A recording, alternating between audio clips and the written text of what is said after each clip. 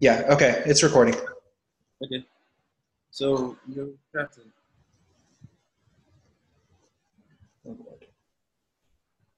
Cool, cool, cool.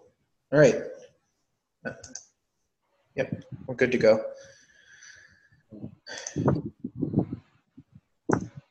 All right, let me pull up.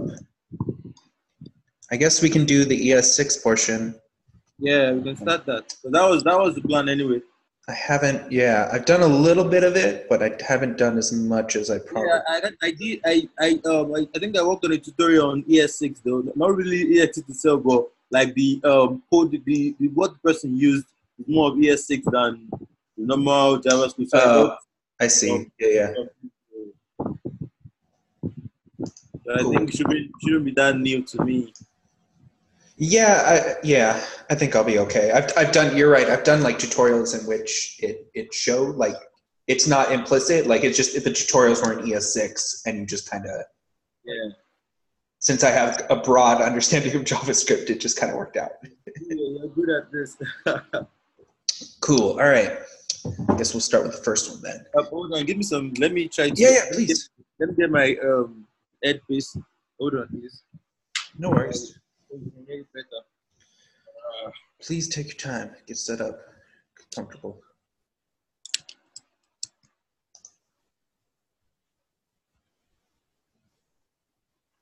Okay, go ahead. Cool. All right. Let's do it. ES6 explored differences between var and let keywords. One of the biggest problems with declaring the variables with the var keyword is that you can overwrite variable declarations without an error. So on their line one, it has var camper equals James. The second line has var camper equals David. And then when you console log the camper variable, it returns David. It logs David, I guess. As you can see from the code above, the camper variable is originally declared as James and then overridden as David. In a small application, you might run into this type of problem, but when your code becomes larger, you might accidentally overwrite a variable that you did not intend to overwrite. Because of this behavior does not throw an error, searching and fixing bugs becomes more difficult. A new keyword called let was introduced in ES6 to solve this potential issue with the var keyword. If you were to replace var with let in the variable declarations of the code above, the result would be an error. So let camper equals James, let camper equals David throws an error. This error can be seen in the console of your browser. So unlike var, when using let, a variable with the same name can only be declared once. Note the use strict, this enables strict mode, which catches common coding mistakes and unsafe conditions. So for instance, use strict x equals 3.14, this throws an error because you did not declare the variable x. So the task would be to update the code so it only uses the let keyword. So let's see. So we'll replace the first line and the second line. Then it updates it. Does this still work? I guess it does. Huh. I guess, so you can declare let in here as, well, I guess you haven't declared it yet. It just, nothing happens. And then you can, once it's actually defined, then, okay, that makes sense. What makes let better is that when you declare a variable, you can't redeclare it. You can always reassign it to something else. Right, but in this version, we're declaring it, but we're not assigning it yet. And Yeah, so so once it becomes even if you assign it at the top, then we can already reassign it to right, something else. But we can't redeclare the variable. right. We So have, if this happened, like so, if we did something here, then an error would happen because no, an error won't happen because you just reassigned it. It's when you oh, okay. declare it again, like you use like inside the function. Oh, I see what you Now mean. use let If I cat redo name. this, It's throw an error. You can just try that and check your try it. Um, yeah. So it's So an error. That should be okay. See? You can copy and paste it like in the console, like in the browser console, to make it so you can get the details of the uh get the details on like the error stuff. really? Oh, because I'm not console locking anything. I'm just doing a But bunch there's of. nothing returning now. It's Yeah. just there's nothing returning from the function, so you don't console log anything. So you just have to add a return statement to any of the distance. Just return cat name or something. Yeah.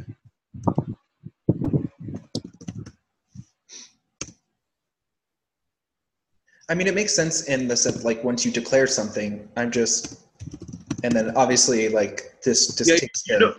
with var you can actually redeclare that cat name again, and Right. it will throw an error. Just copy the code. Like just let's go to the console, like the browser console, and try all of this out. Type error unknown duplicate declaration of cat name.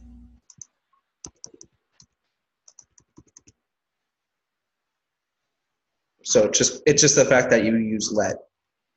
Yeah, you can. But if you use var, like if you declare the variable from the beginning with var, you can always redeclare it again, Right. and to throw an error. And it's actually for you to debug that, to be hard for you if it's a big program. So that's more like you have to decide on which one you want to use depending on the size of the program. All right. Well, cool. All right. Cool. Dope.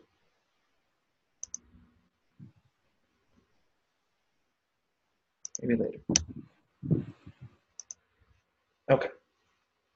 So ES6, compare scopes with the var. I guess it's the same thing. Compare scope of the var and let keyword. So now we're going to scope.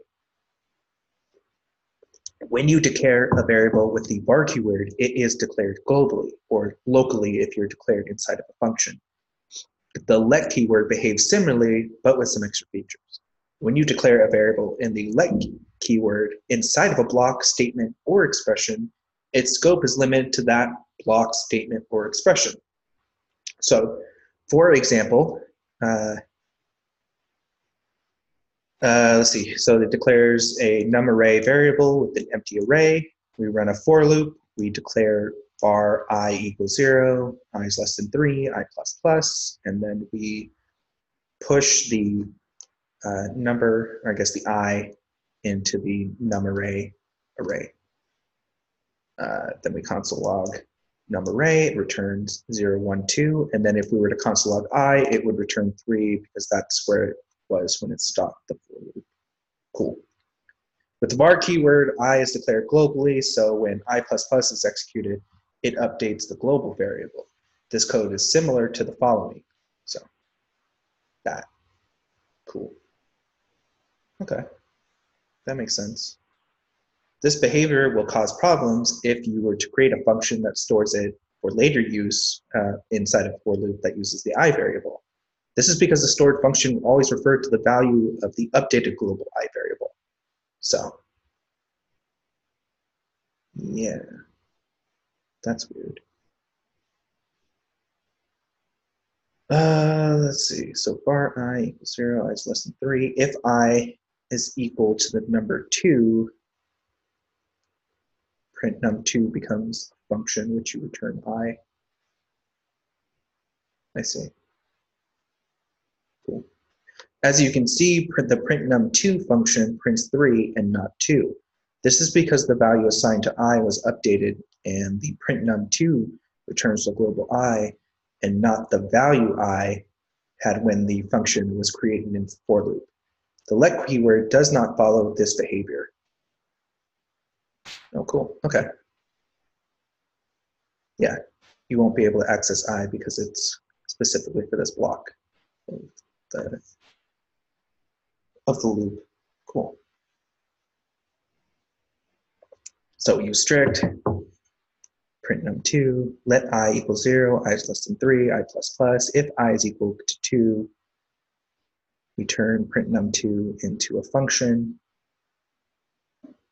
We console log the function, which returns 2. And if we were to console log I, it would return I is not defined. I is not defined because it was not declared in the global scope. It is only declared within the loop statement. Print num2 return the correct value because 3 different I variables with unique values were created by the let keyword within the loop statement. Okay, so our assignment is to fix the code so that I is declared in the if statement is a separate variable than I declared in the first line of the function. Be certain not to use the var keyword anywhere in your code. This exercise is designed to illustrate the difference between how var and let keywords assign scope to declared variables. When programming a function similar to the one used in this exercise, it is often better to use different variable names to avoid confusion. So let's see. So var does not exist in our code is a requirement. Var variable I declared in the if statement should equal block scope, and check scope should return function scope. Cool. All right. So var does not exist, so we're going to have to do this. Will make it only available in here. If true, which is always going to be true because true is true.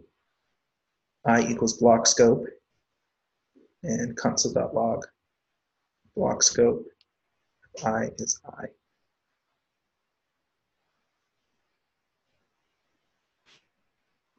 So that's it. Oh, okay.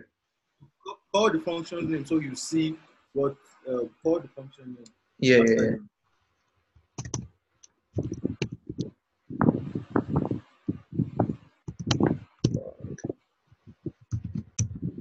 Check scope.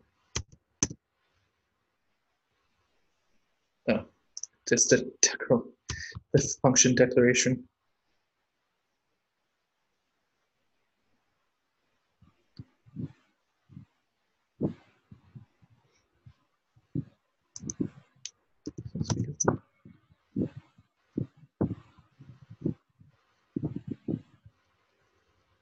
Oh, because each I is going to be, so like this one will be true within the check scope, and this one will be true within this conditional statement.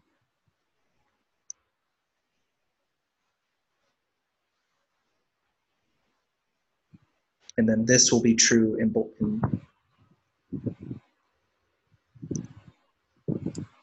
Yeah, okay.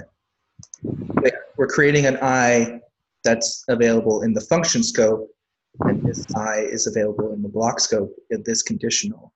So this I will return block scope, and this I will return function scope. We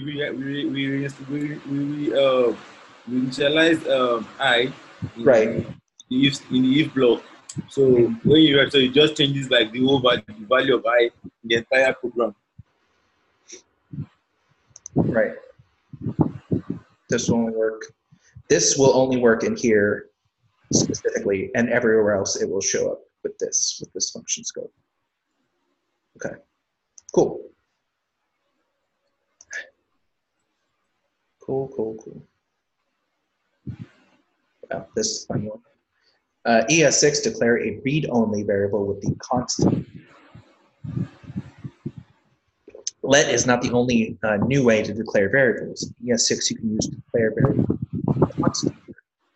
Const has all the awesome features let has, with the added bonus that variables declared using the const are read-only. Adam. Mm-hmm. Okay. What is the correct in that particular chapter? Because I can't really get this thing when I don't understand the question. I can fix the code so that. Wait, what do you mean? Like the code, like after you change the declaration to let, the declaration statement. Oh, what this one? Yeah. So for this one, I set let, so that's function scope, right? So this console log function scope is function scope, and then here I had to set let because this I is different. We're creating this, which is, I guess we probably should have sent Uh, Okay. so realistically, we probably should have done this, right? Yeah. So where we? Oh shit. Okay. So in theory, because it shouldn't be this, like, this is confusing in the sense that all of this is I, right? Yeah. So if we were to, like, so let's say we use J as a second in here.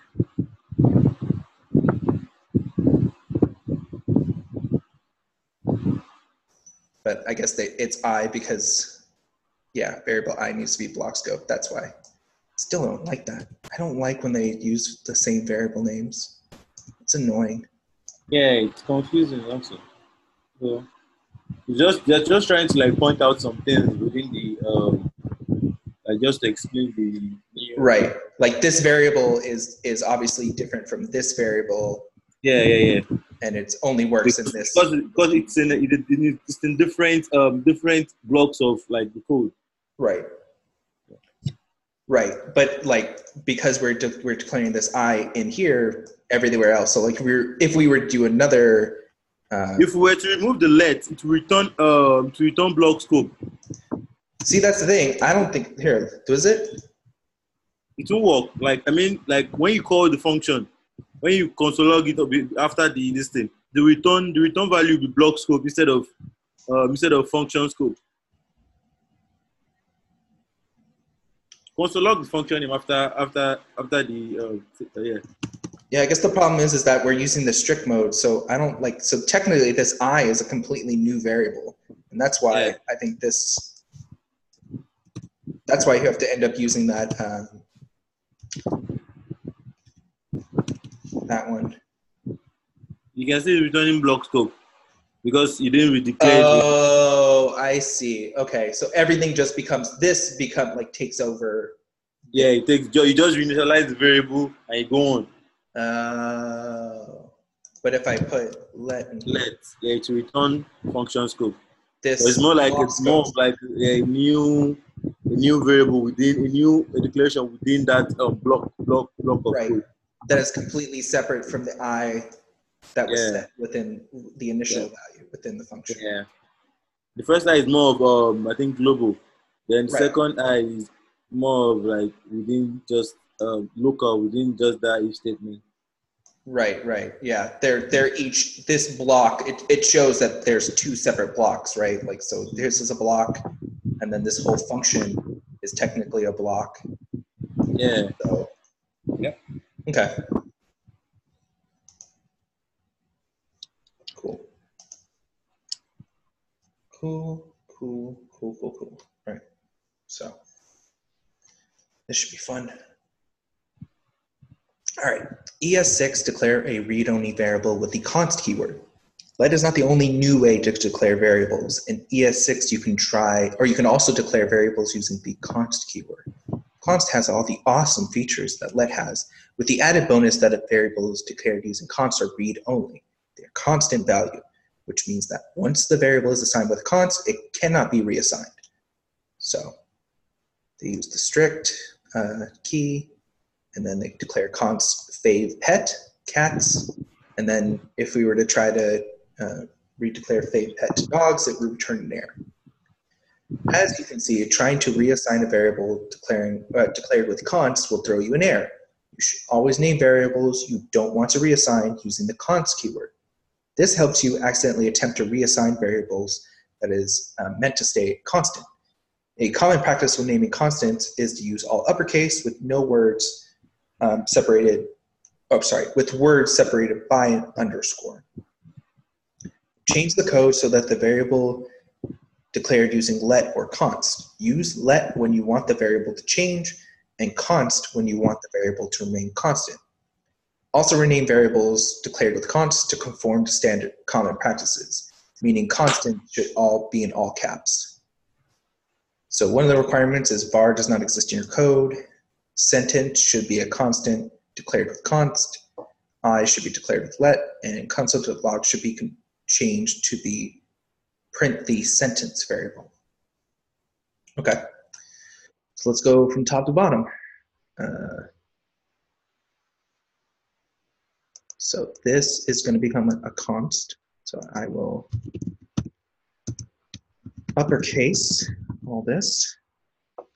And then I guess the second line, we're going to set it to let. So now it's only within here.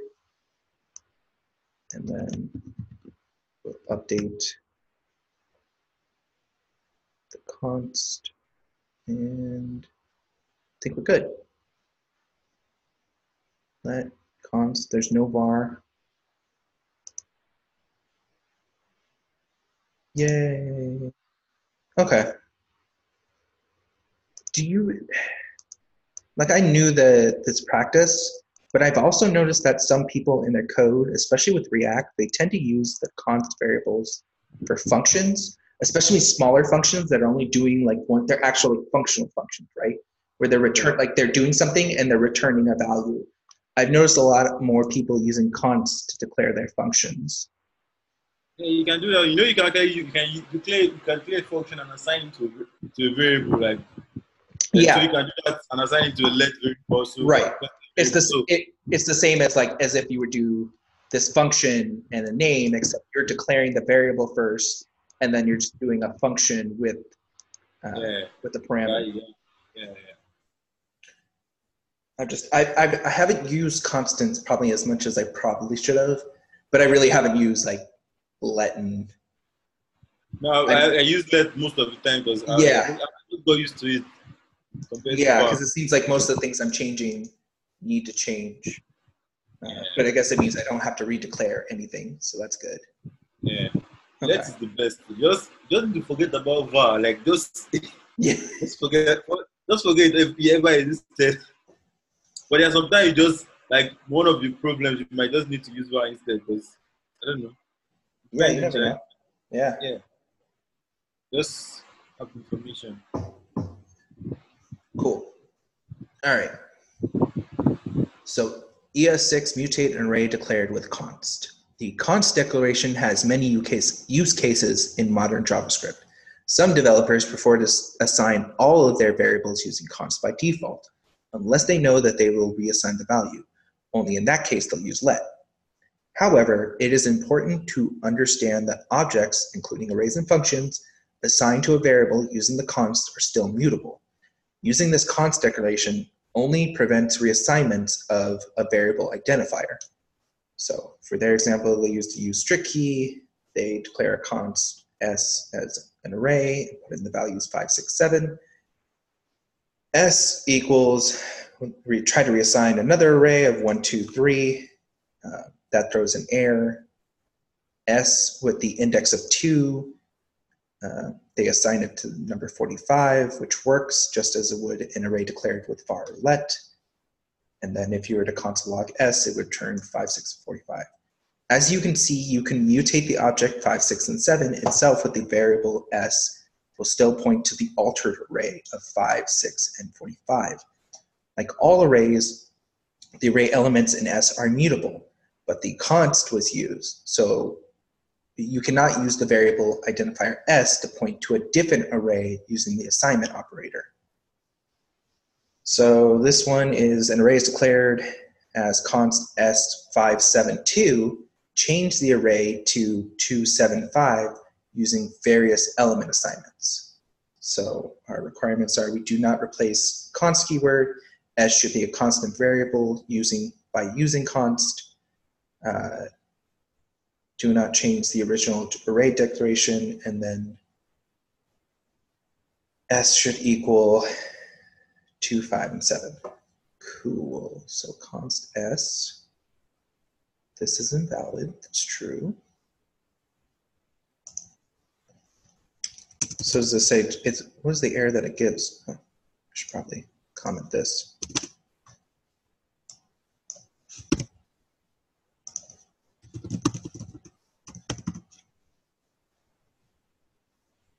So S is read only. Okay, cool. So we want to make 275. So S0, I know is S2. I should probably I guess console.log, no, return S. And then console log this. Just so I can see a value, I guess. Probably a good idea. So S1. Oh, crap.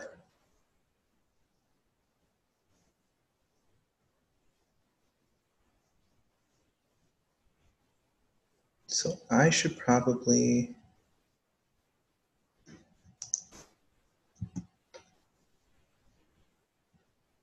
S0 equals S2. I should probably put them in. I can just define a number. I'm not gonna. I don't. Why am I trying so hard to like name array? I'm just looking at you. I literally. They're trying to complicate the whole issue. I super trying way too hard for this problem. Yeah, I just hard coded it. You could use a for loop, but that's a long thing. It says you already know the values you're changing. But then you just assign them. Just pick them one by one and assign them. What a dum-dum. Oh, God. Why am I trying so hard? What the? All right. Trying to complicate the simple issue. Whatever. It works. Yeah, All right. I'll do a few more. No, give up. Cool. Okay. So ES6 prevent object mutation. As seen in the previous challenge, const declaration alone doesn't really protect your data from mutation. To ensure that data doesn't change, JavaScript provides a function object.freeze to prevent data mutation. Once the object is frozen, you can no longer add, update, or delete properties of it. Someone mentioned it yesterday. Yeah, I was gonna say. I think it was Pat or Rash. Either one of them. do what now? I think You mentioned object of freeze. Someone mentioned object of freeze yesterday. Rashad mentioned. Yeah, it's probably Rush. Yeah. Cool. Okay. So once the object is frozen, you can no longer add, update, or delete properties. Any attempt to changing the object will be rejected without an error. So they let variable object equals an object with the name of FreeCodeCamp and review is awesome.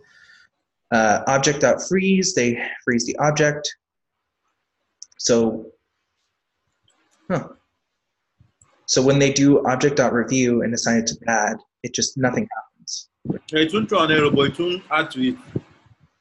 Okay. Oh, I see mutation not allowed because of that. Okay, so it just returns. So if you try to assign anything else and you try to restore the object, it'll just come back as is. Cool. Okay, in this challenge, you're going to use object.freeze to prevent mathematical constants from changing. You need to freeze the math constants object so that no one is able to alter the value of pi, add, or delete properties. So do not replace the const keyword. Math constant should be a constant variable by using const. Do not change the variable math constants, and pi should equal 3.14. Well, I think the obvious thing would be probably object.freeze.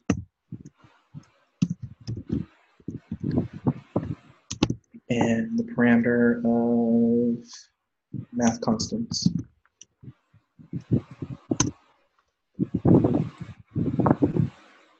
Nope. Type error cannot assign read only property. What? Type error cannot assign read only property pi of object.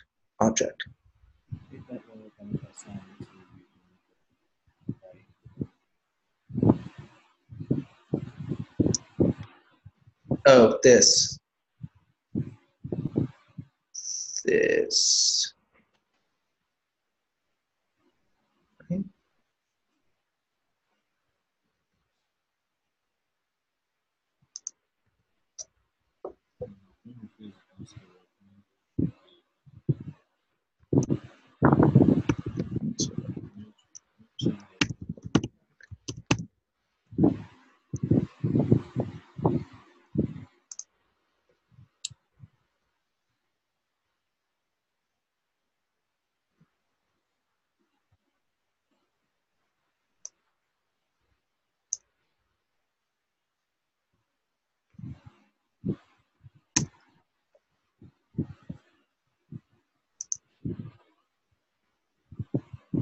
That was weird. Okay, just showing that they're just Oh, is it because it's showing an error. Like you can check. You see the try. Look at the try block and the catch block. The try block tries to assign the mat dot constant dot try okay. So it's actually running. another. Okay. It's running the whole thing. It's trying to assign the mat to another variable. Then if it throws an error, then the catch block will be executed. If it doesn't, to go through. Right. To return mat dot constant dot py.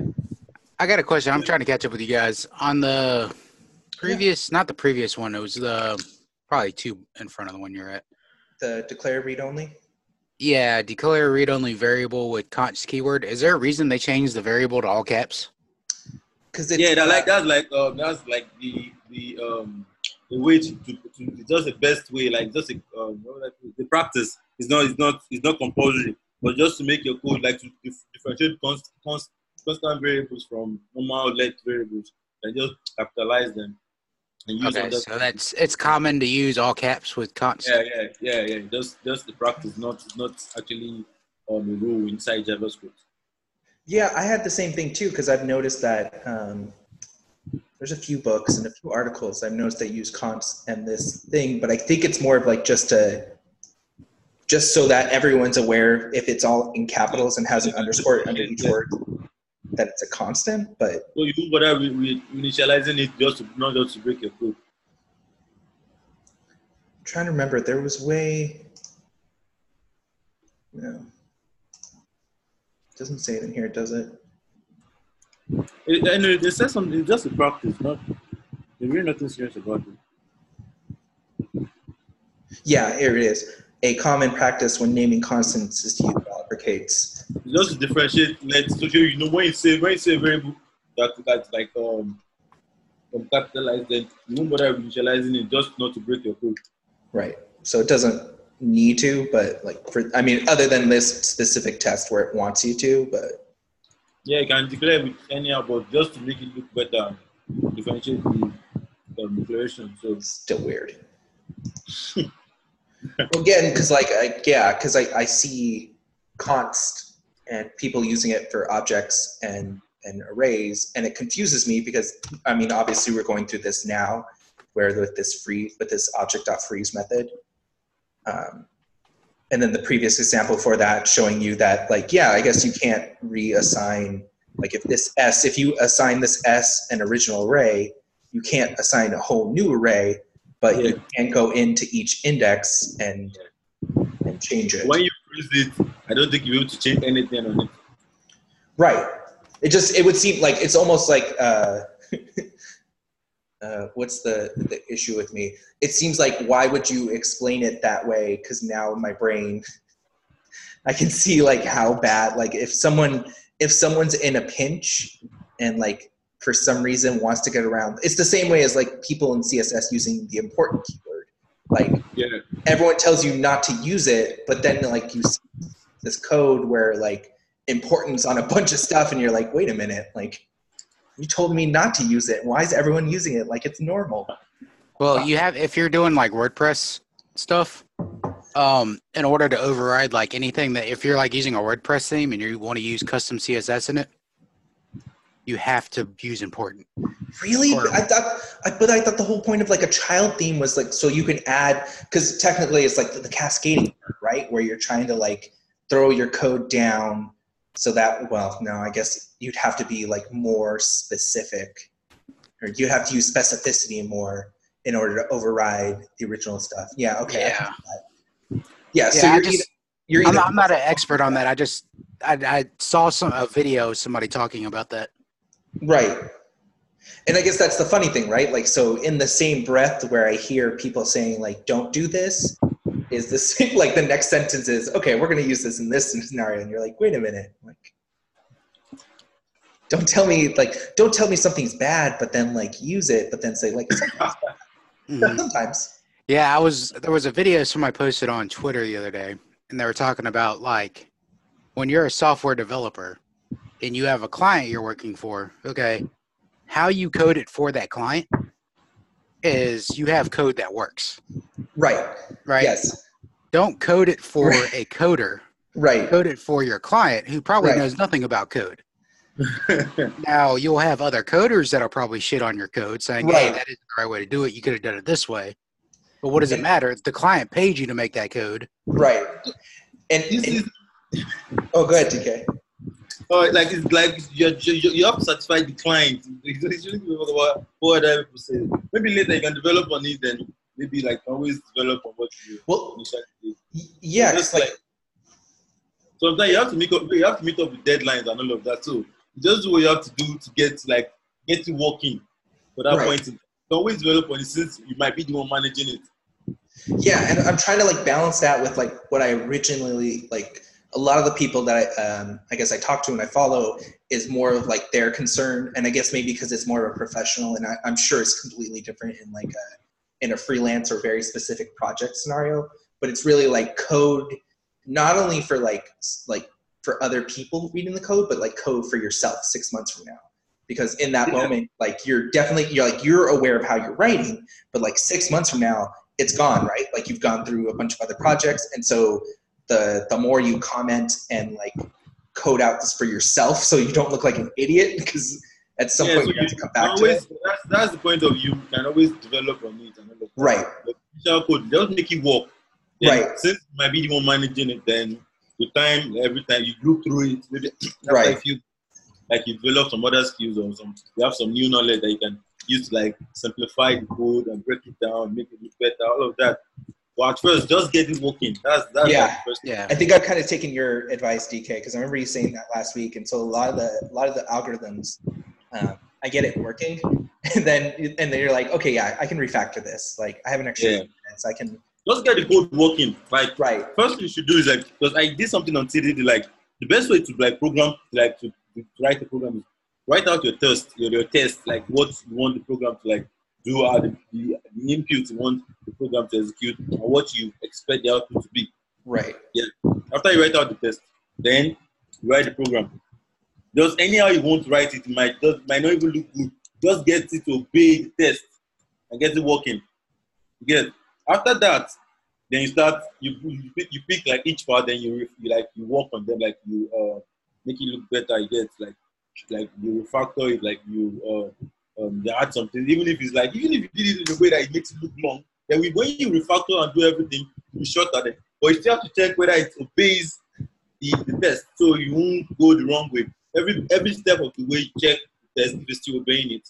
Then when you're done, you see like the program will be much better and to still obey the test. You just trying to obey it, like make it look much better from the onset. So you just take more time in it. Right. No, that makes sense. So next one is okay. I'll do one more, and then I'll let someone else take over. Cool. All right. So this is kind of what I was. All right. Cool. We're going to go over this. So this helps me. ES6 use arrow functions to write a concise anonymous functions. I prefer using the bigger. Yeah, it's exactly what I was questioning. It's just difficult for me. In JavaScript, we often don't need to name our functions, especially when passing a function as an argument to another function. Instead, we create inline functions. We don't need to name these functions because we don't reuse them anywhere else. To achieve this, we often use the following syntax. So const my function, a function declaration, in parentheses, opening curly brace, and then const my var equals the string value. And then we return my var, closing curly brace. ES6 provides us with the syntactic sugar to not have to write anonymous functions this way. Instead, we can use the arrow function syntax. So const my function equals for empty parentheses, fat arrow, opening curly brace, const my var equals value, return my var. So the arrow just replaces the function statement. That's it. Right. With that fat arrow. Where equal sign less than symbol. Yeah. When there is no function body and you only return a value, arrow function syntax allows you to omit the return keyword as well as the brackets surrounding the code. This helps simplify a smaller function into one-line statements. So now const my function equals empty parentheses, equals sign less than, and then the string value. The code will still return value by default. So rewrite the function here assigned to the variable magic, which returns a new date to use the arrow function syntax. Also make sure nothing is defined using the keyword var. So our requirements are: the user did replace the var keyword, magic should be a constant variable, magic is a function, magic returns the correct date, and the function keyword was used. So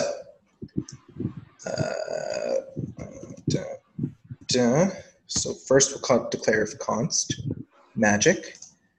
We will remove the function declaration. We'll do equal sign, and then realistically, we don't need any of this or the return keyword since it's all going to be on one line. And that's right. That's how it works. Cool. One thing you have to know is that, like in JavaScript, like when you like have a block of code, if like the line you're going to add that block of code is just one line, if it's just one line, you don't need to call it. Right, because if it's more than one line, then you need to call it. It's completely different when it's like, so let's say I decide I'm going to keep the use strict in there, right? Mm-hmm. So the parentheses or the curly braces will stay in here, and then whatever, like, because it still creates the scope, right? Or this block scope. So then use strict is applied, and then we return the new date. Most of this is just reduce the size of your code. Or if I do console.log, Yeah, so you have to use, since it's like more than one line. If it's more than one line of code, then right. You have to use the curly braces. But I can see the benefit too with this, especially with like a more functional part, if the function is just returning one thing, you can squeeze everything with one line, then you can just, so you're like, those things should be like really one line. Most of these things just like help the syntax to be like should be shorter than mixed programs, the size of programs to be shorter than before. Right.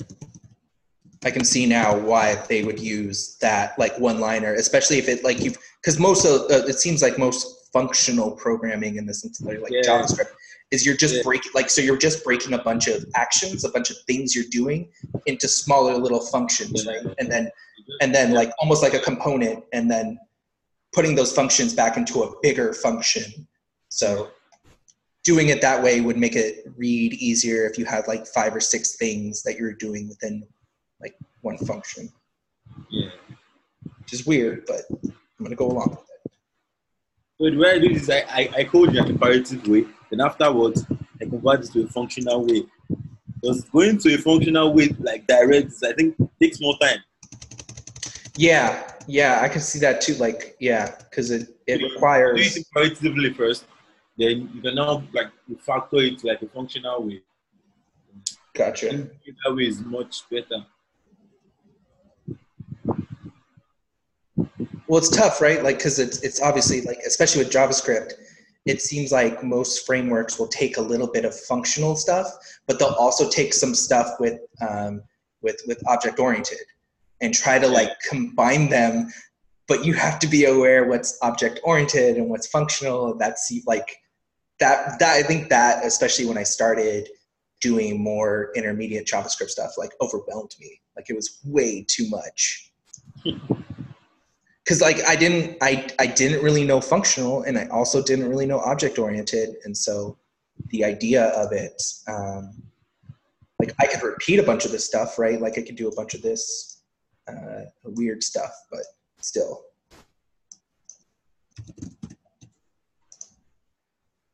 Cool. All right, I will stop sharing. If you guys want to jump on. Okay.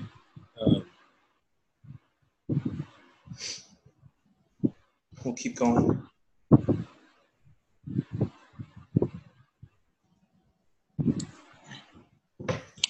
Are you guys ready? Yes, let me jump over. Yeah, I'm ready. Patrick. Yeah. Okay. ES6. Write arrow functions with parameters. Just like a normal function, you can pass arguments into arrow function doubles input value and returns it. Const doubler equals item, the big arrow item times 2. You can pass more than one argument to arrow function as well. We write the my const function which appends constant array1 and array1 to array2 so that the function uses arrow function syntax. User did user did replace var keyword.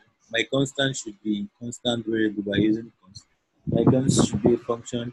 My const returns a correct array. Function keyword was not used. First, we take this off.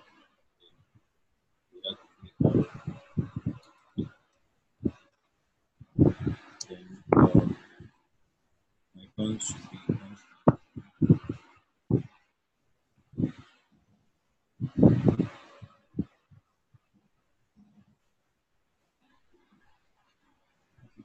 So what is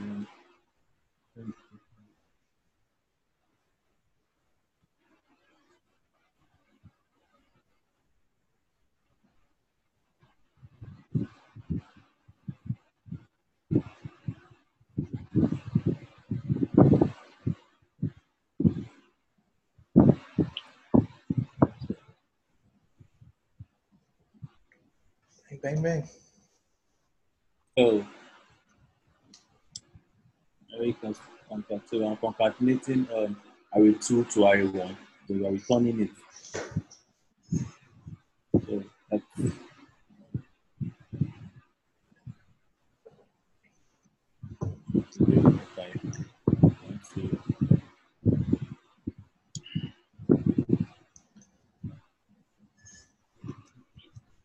write ES6. Write higher order arrow functions. It's time we use alpha. We see how powerful arrow functions are when processing data. Arrow functions work really well with higher order functions such as map, filter, and reduce. They take other functions as argument for processing collections of data. Read the following code: fb post dot filter function post block return post dot return new not state equals to now and post dot share greater than 100 and post dot like. Right, we have written this with filter to at least make it somewhat readable. Now compare it to the current code which uses arrow functions in that fb post dot filter post and post dot new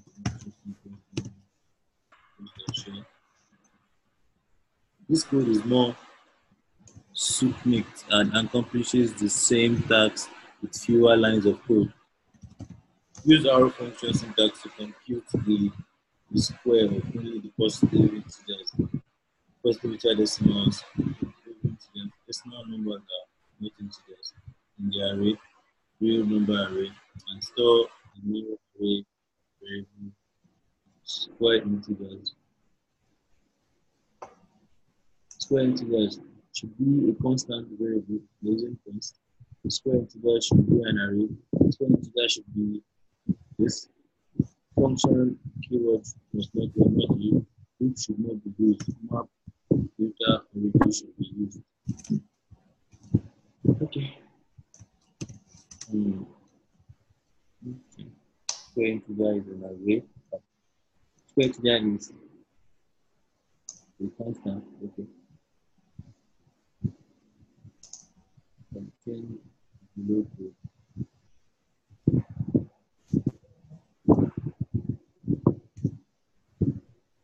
What are you doing here?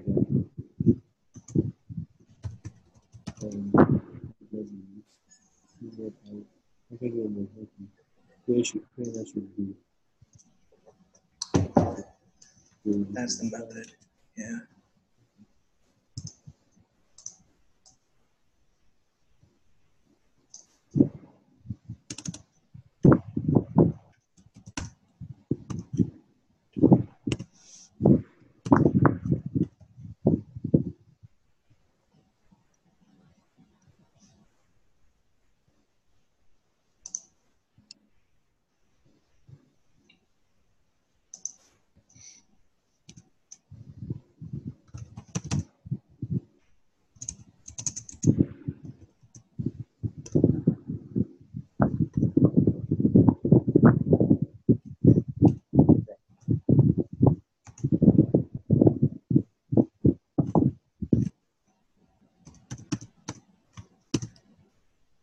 Okay.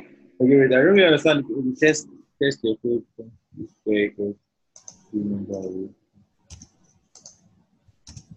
we are returning square integer. Oh, dope. It actually worked.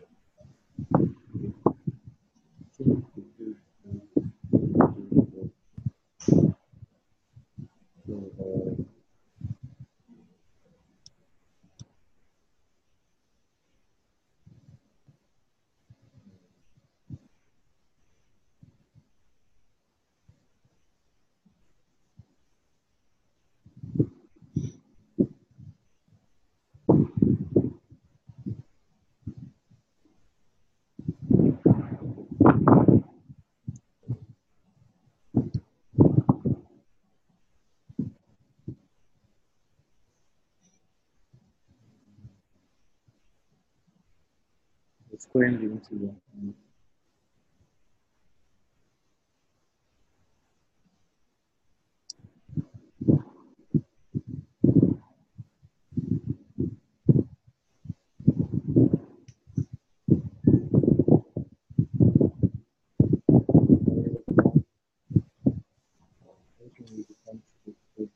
Each value the array, then this square integer should return the 6, 10, 7, 6, 8. Oh, okay. We are putting the whole numbers in the array. So how do you do I'm hearing your fan pretty bad, DK. Oh, check. Let me use it. Hold on. Oh.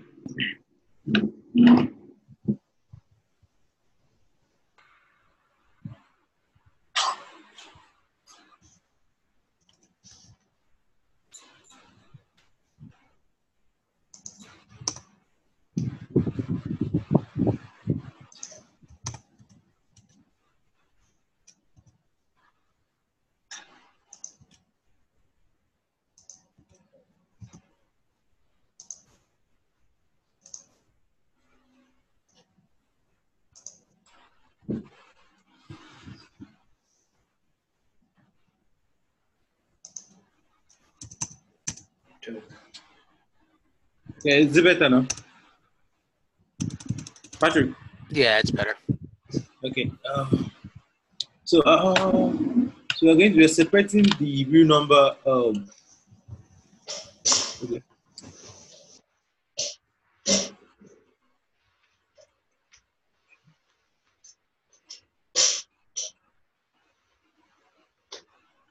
So they want you to compute the square if only the number that is going through is a positive integer. And The positive in there. Okay, check. Yeah. Yeah.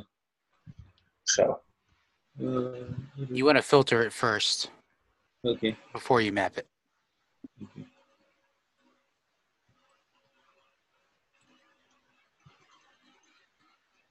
and you can chain them too, so it can still technically, like you can run a filter before you run a map. Okay.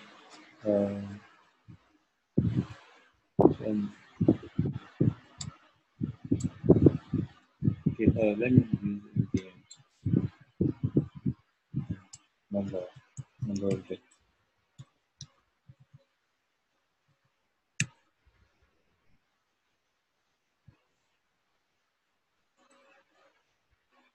Okay. We're going to use There you go. the number that is exponential. That means whether the first value is an integer. So a negative value is also an integer, right? Yeah, Guys, well, so I think there should be a function for that also. A negative value will still return true on.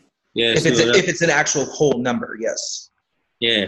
Well, we're also removing negative values, right? Or it's just Right. integers. Yeah. So you can either set it as an additional, like a chained conditional, or Okay. The number is safe. what's the integer? Number is safe. I don't know. value the save integer. What is a save integer? Oh shit. Save integer that can be exactly represented as an ID server social number. Trying to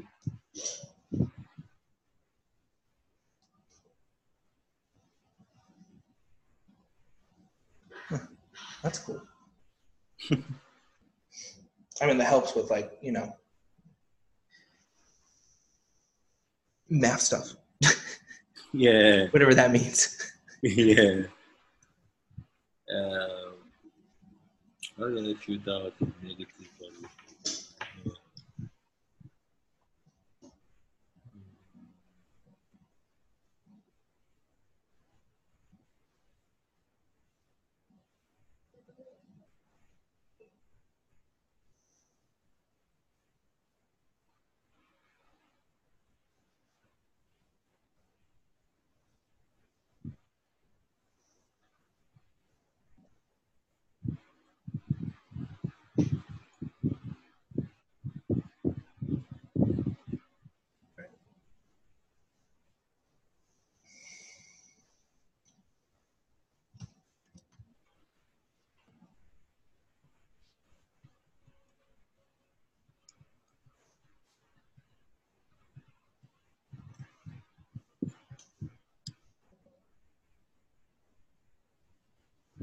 Oh,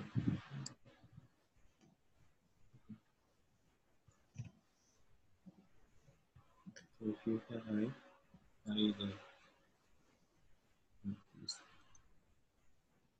integer.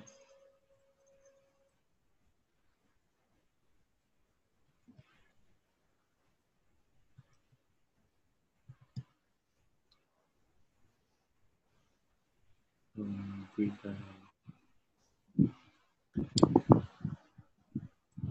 English. Shit. Okay. Okay. So then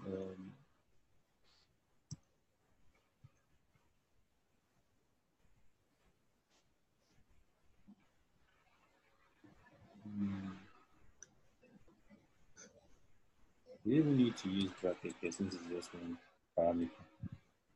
Just to make it look simpler. Then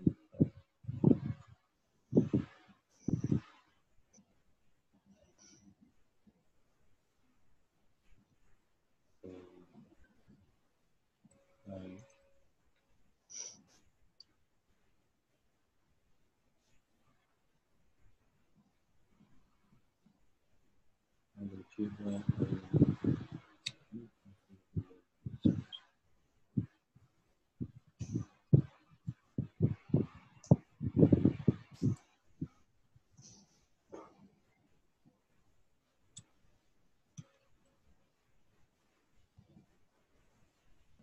oh, that one returns a true value.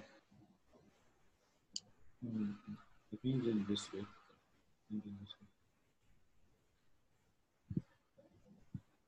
It returns a boolean. So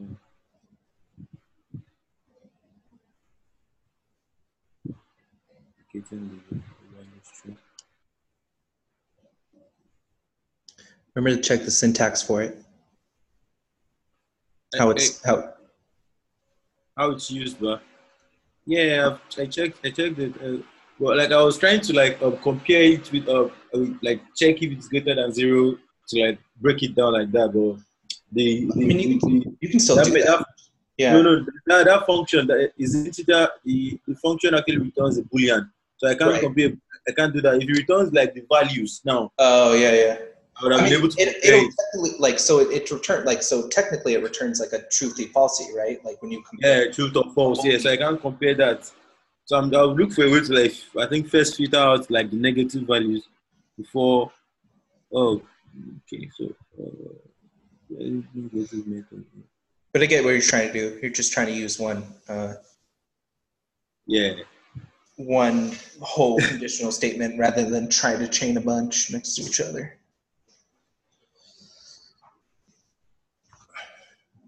That if I get a function that actually filters out negative values too, I can just add it to the first filter, this thing, then add the map function, add map function to the last part.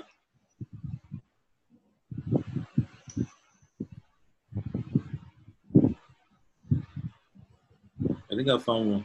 Mat.sign function returns the sign of a number, indicating whether the number is positive. I found one. Mat.sign. 8 minus 3 outputs negative. How do I use this?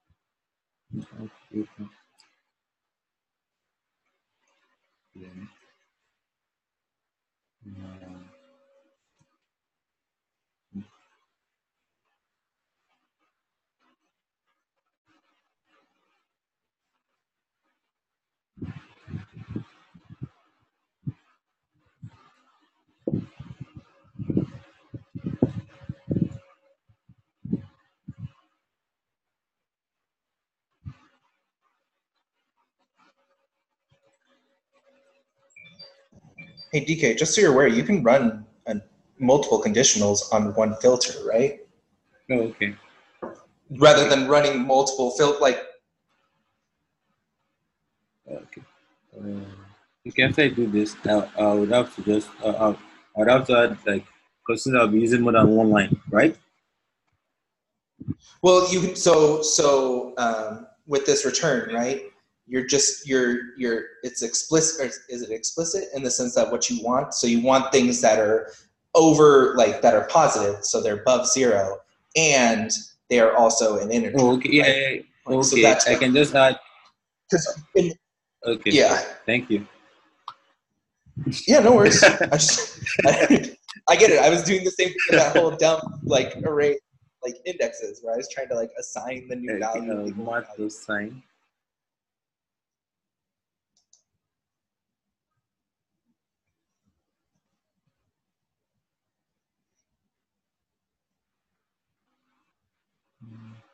Then a negative value returns 0 returns false. The negative value also returns true. So I the mat.sign.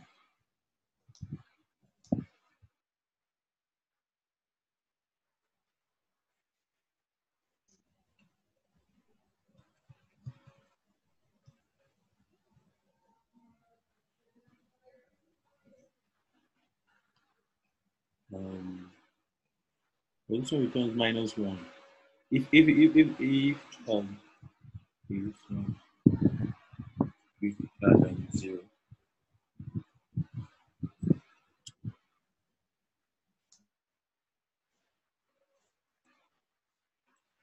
Yeah. Okay. Since the math.function returns -1 if the value is negative, returns 0 if the value is 0, returns 1 if the value is 1. Yeah, but If the value is if the positive, sorry. So this yeah. one, if when one of the when the value from the array, one of them enters the return, if the value is positive, you return 1. So if it's equal to them, this one will return a true value. Return true. I mean, if it equal in the sense that if it's over 1, it triple equals 1, it should return. It should return true. So if it's 0, it won't go through. If it's -1, it won't go through. So both of this okay, wait, hold on. Is an integer. This one returns the value itself. I'm returning the value, not the truth value. So what I'm doing is not correct.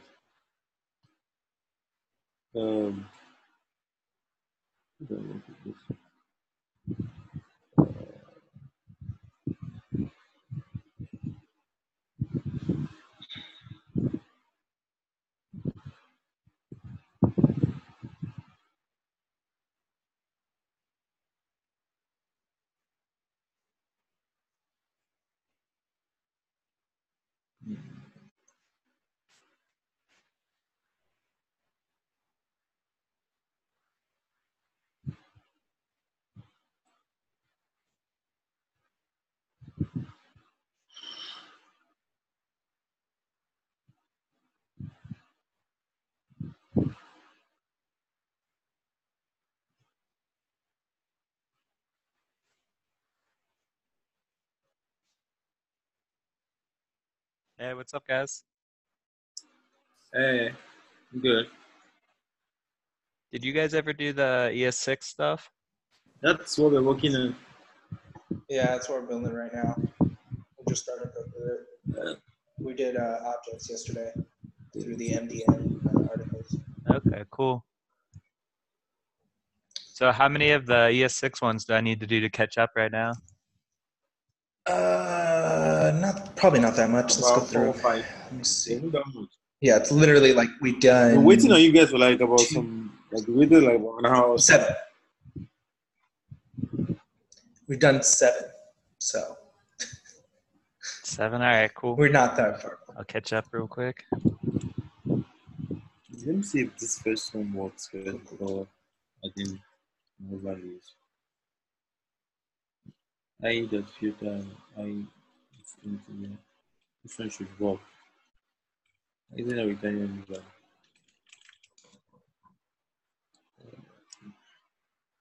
Remember that the is integer is not, it's on the number method, right? Like, so it's the number object. So it needs to know in the parameter, it needs to know what it needs to check as an integer. Because right now you're calling the method on the specific array index.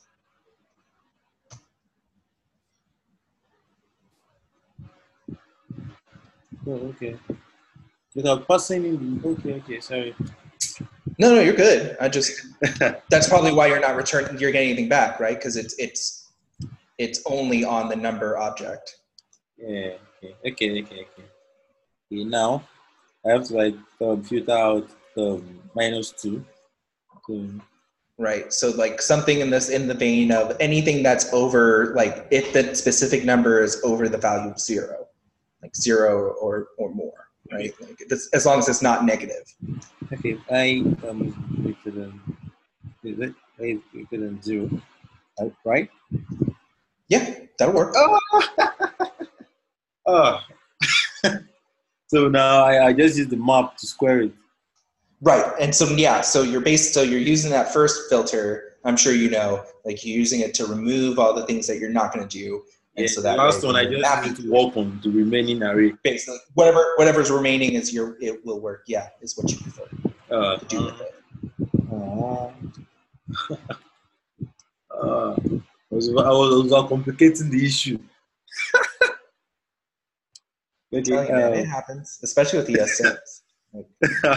Or especially when you're like trying to use the same syntax of ES6. I was complicating the issue. Fuck. Okay. Okay. Now I think it should run.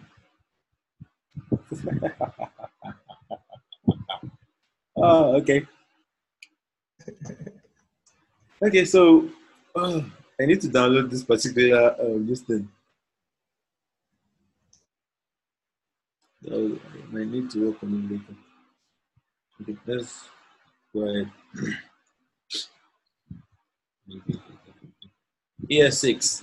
Set default parameters for your functions. In order to help us create more flexible functions, ES6 introduces default parameters for functions. Check out this code. Function greeting, name equals anonymous, return hello plus name, console.log greeting, hello John, console.log greeting, hello anonymous. Default parameter kicks in when the argument is not specified. It is undefined. As you can see in the example above, the parameter name will receive its default value on anonymous when you do not provide the value for the parameter. You can add default values for as many parameters as you want. Modify the function increment by adding default parameters so that to add one to num if value is not specified. Okay, so add one to number.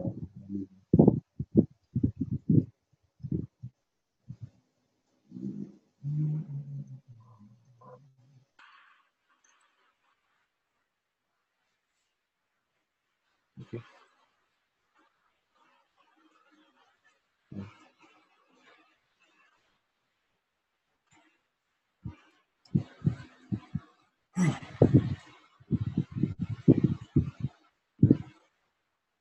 add one to number equally different.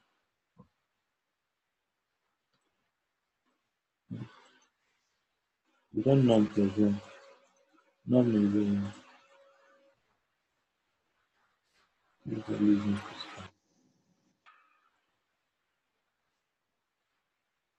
Okay.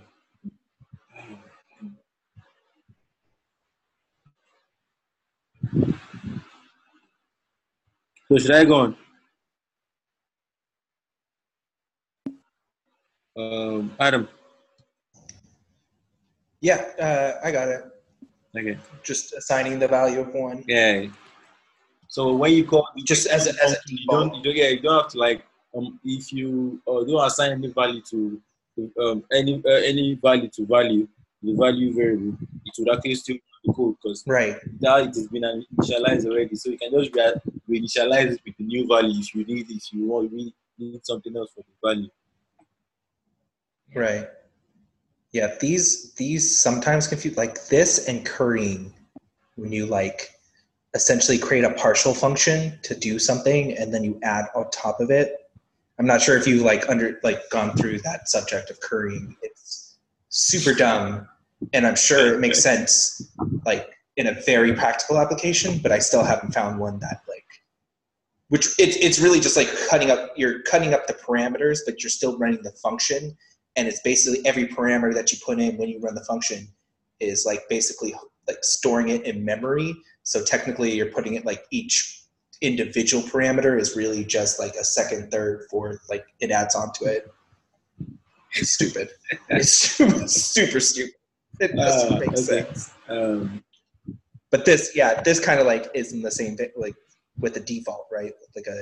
So if you don't put, like if you only put one, if you have 2 parameters, and you set the second parameter as like a default, like something, and then you only. So there's like a default value for it. So even if you don't like, that's when sometimes when you call some function, they're like that you don't if you don't need to initially you don't need to pass any value for this particular parameter. If you want, only if you want to change something else, you can pass it. But if you don't pass it, the function will still run. Yeah. Right. Yeah, that makes sense. Like that, I'm sure that helps, especially. When you're writing bigger things. Yeah, okay. ES6.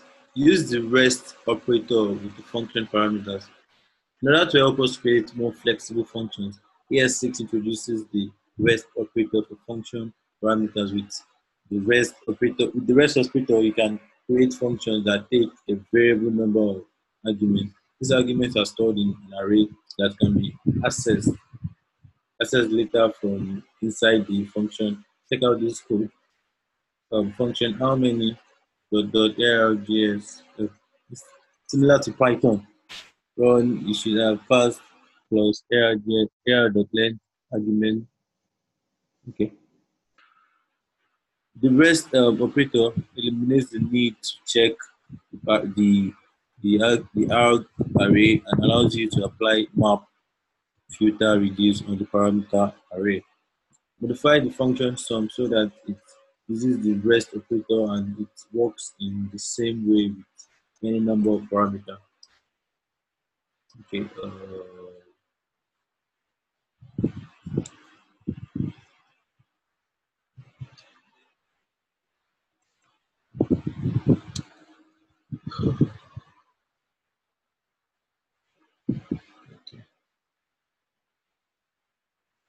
Um,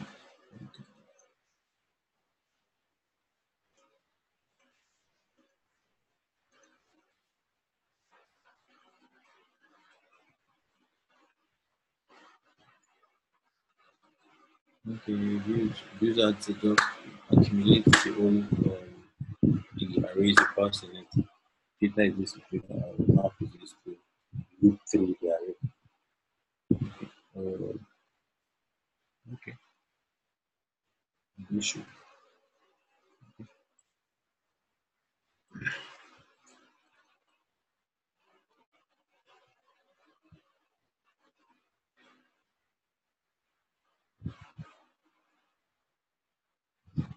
ES6. Use this spread operator to evaluate arrays in place.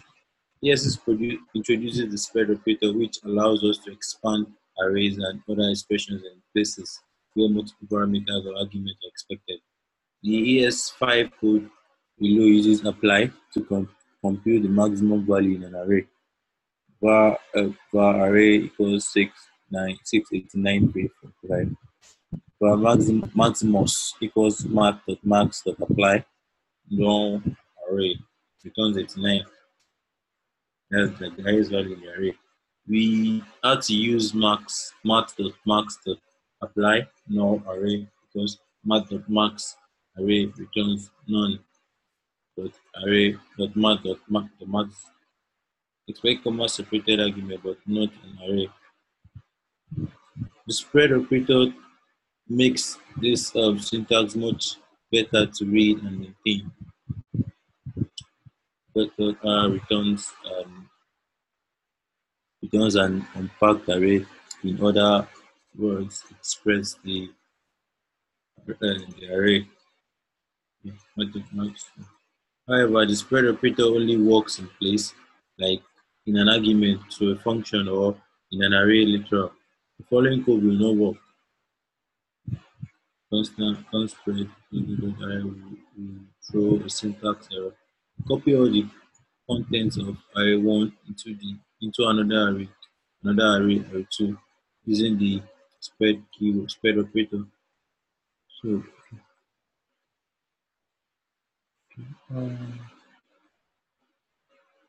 the copy however the spread operator only works in place with perhaps doing that. Okay. Array2 is correct copy of array1. Rotator spread operator was used to duplicate the array1. Array2 remains unchanged when array1 changed. Okay.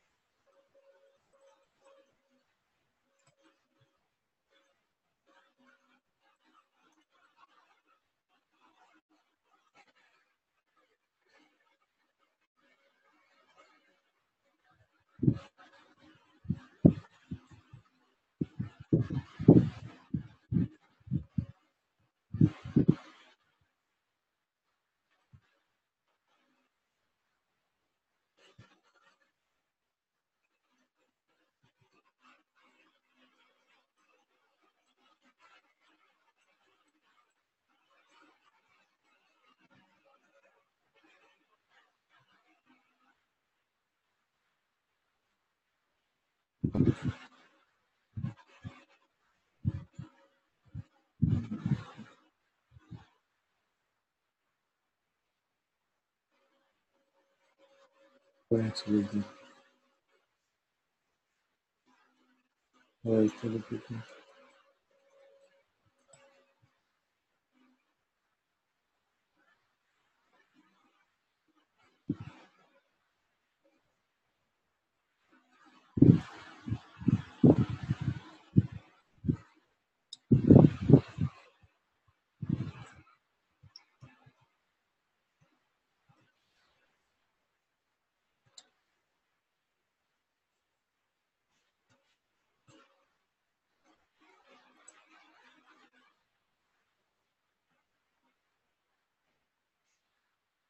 What I would ask to do exactly because I don't actually get the spread keyword is to duplicate array1.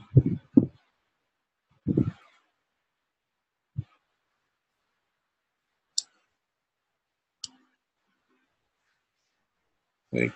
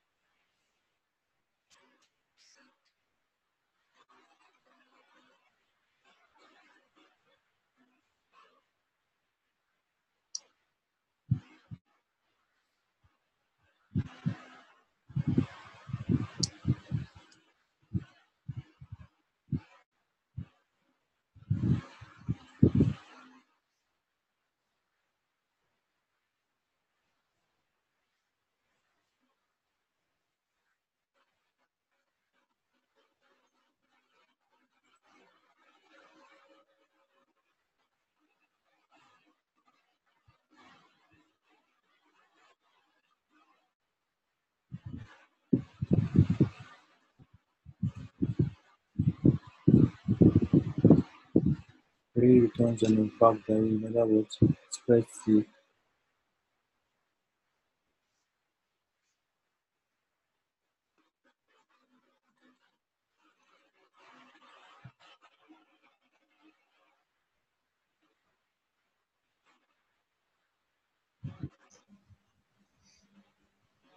Are you stuck on this one? I didn't even understand what I'm supposed to do. That's the first thing. So it says the spread operator only works in place, like in an argument or in an array literal. Okay. I think that's the key word in that whole instruction. Because all they want you to do is copy the contents of array 1 and assign it to the value, or assign it to the variable array 2, specifically using the spread which operator. is ... dot. Right. But you can't Right. use ... dot on its own. It's got to be in parentheses as a parameter or in an array literal. Right. Okay. Oh, sure. I'm going to add one. Can I push an O array to like function?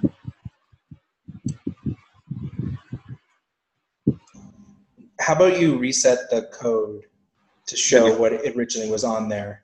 No, So I've only just changed this because there was an empty array literal on there. There you go. Oh, okay.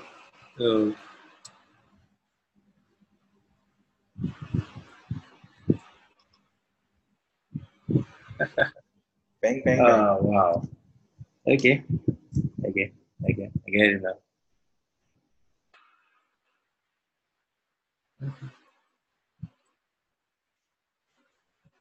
Now, while you can use push to push an array spread like that, it won't let you do it on this challenge. So you could like set array 2 as an empty array and then a line down, push the spread operator on array 1 and it'll still work.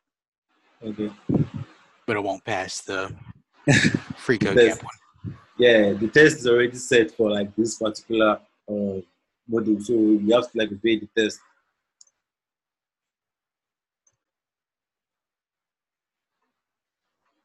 Okay.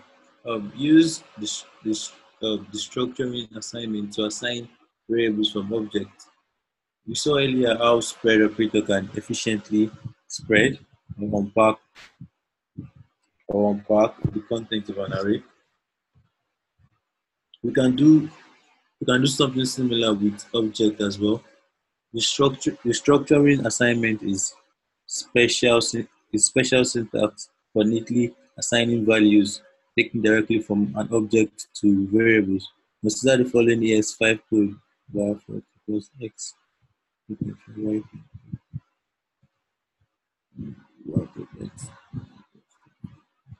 Here's the same assignment statement with ES6 structuring syntax. X, Y, Z. Well, okay.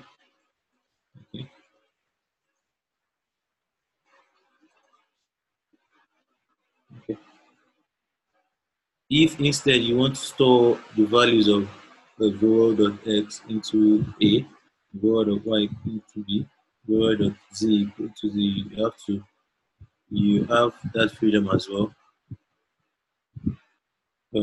Constant A, Y, B, You may read it as get the field X and copy the value into A, and so on. Use the structuring to obtain the average temperature for tomorrow from the input object, average temperature, and assign the value with the key tomorrow, the temperature tomorrow in line.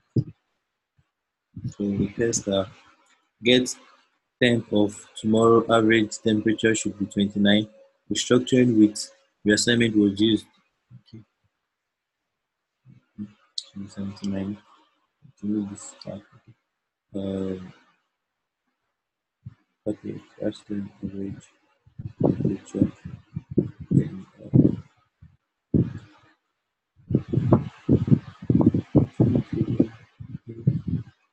use the following to obtain the average of temperature for, tomorrow from the input object average temperature and assign the values with key tomorrow to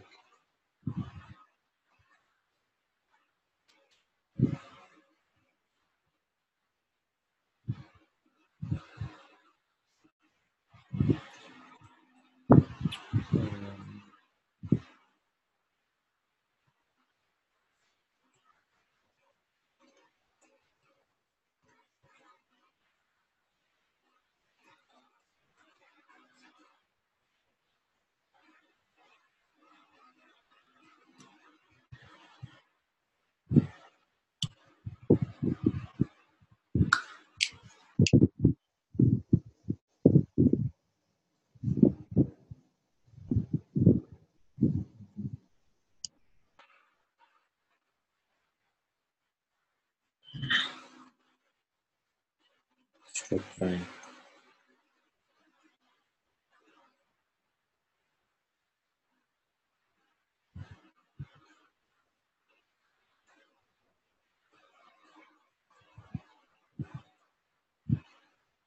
Yes, 6. Use the structuring assignment to assign variables from nested objects.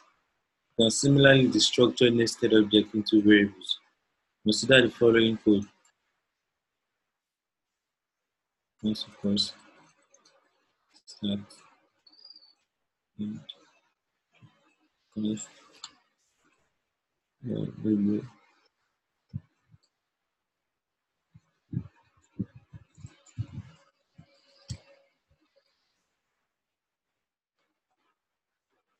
Okay. In the example above, the variable start is assigned the value of a dot start, which is also an object. Use the structuring assignment to obtain marks of forest cast of tomorrow and assign it to marks of tomorrow. Test. Marks of tomorrow equals 4.6. Instead, the structuring was used. Okay.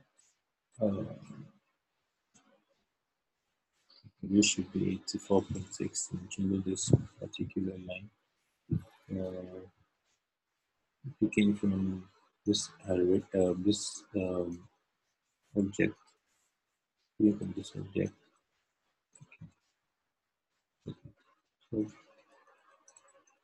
So marks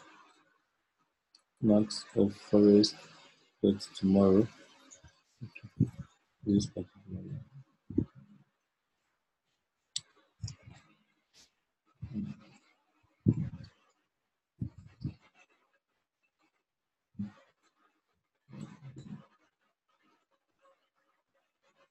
Forecast.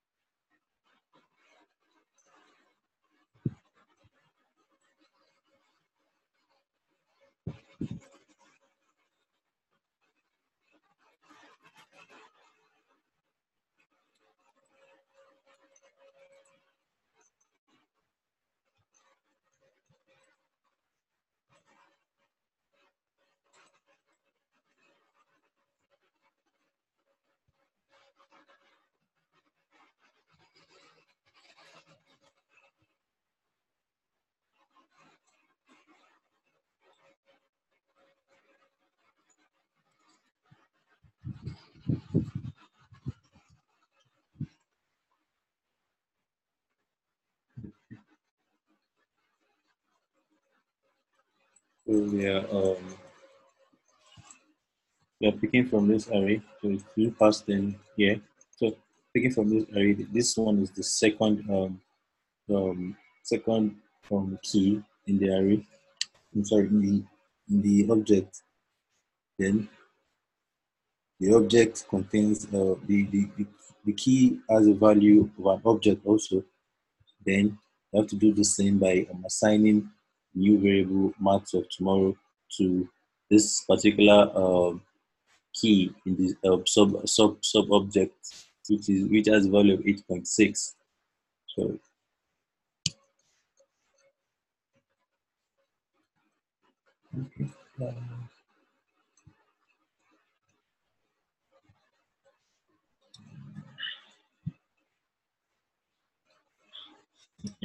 ES6 use the structuring assignment to assign variables from arrays.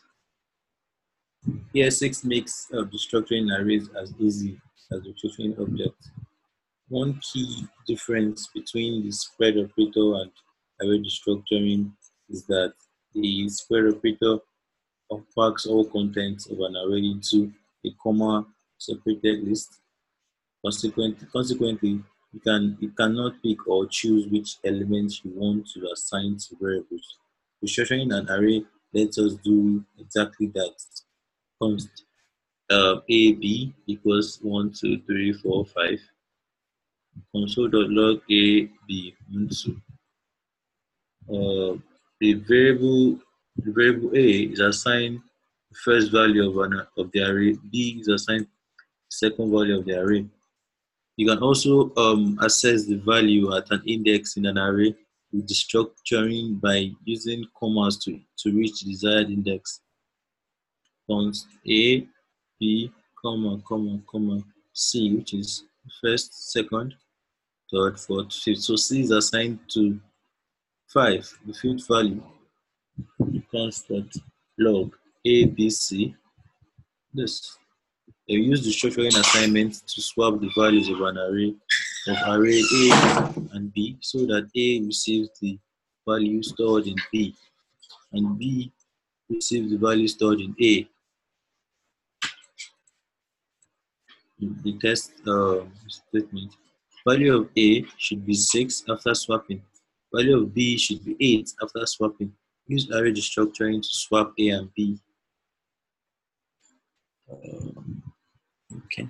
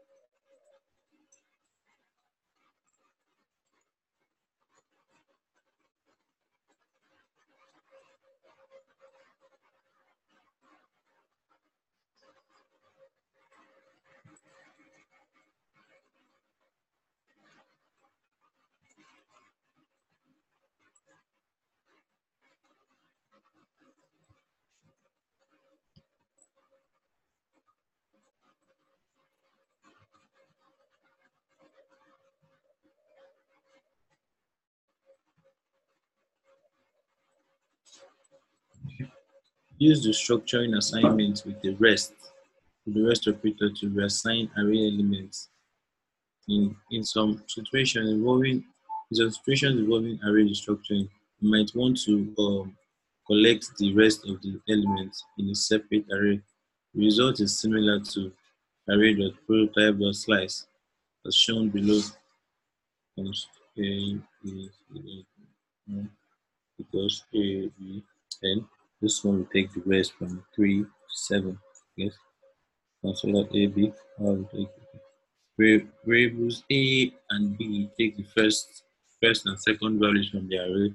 After that, because of the rest operators, person array gets rest of the values in the form of an array. The rest element only works correctly as the last variables in the list. As in, you cannot use the rest operator to catch a sub-array that leaves out last element of the original array. Use the structuring assignment with the rest operator to perform an effective array.prototype.slice so that array is a sub-array of the original array source with the first two elements omitted. Hey DK, I missed the solution for that last one. Oh, okay. Okay. Yeah, you know they've already declared the declared A and B here.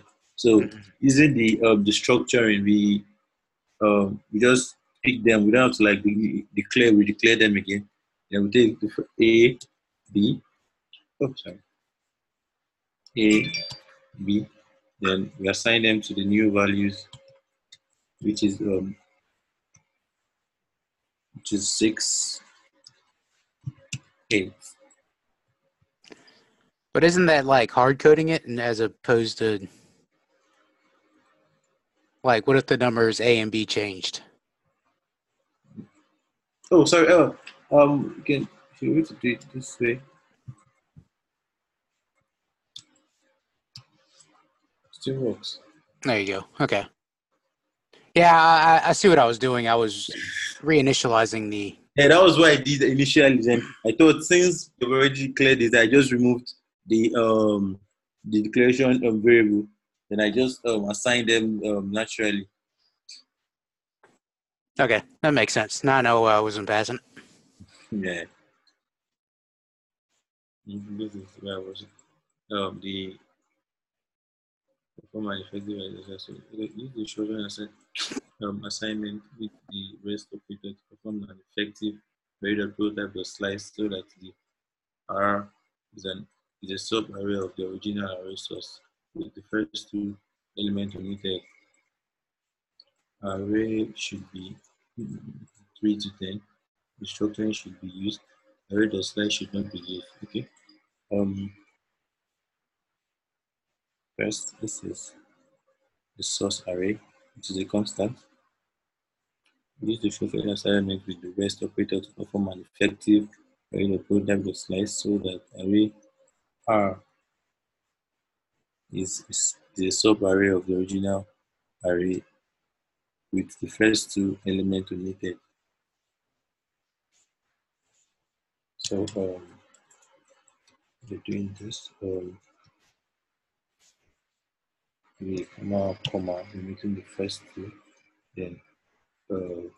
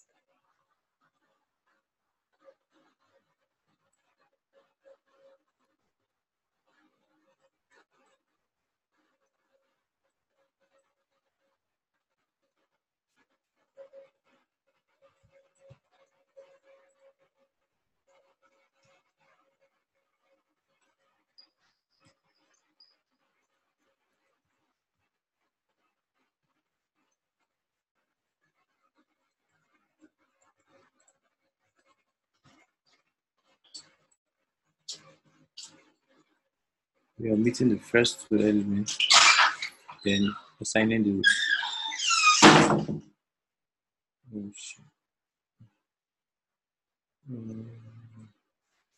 arrange the new this is this should be this should be this.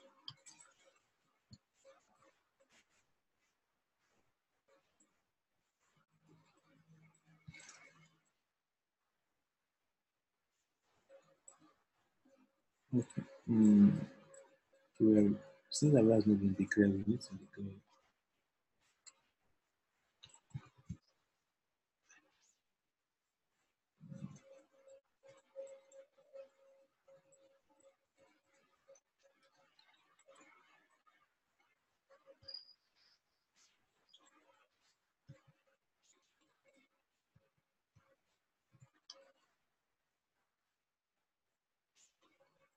So that should work.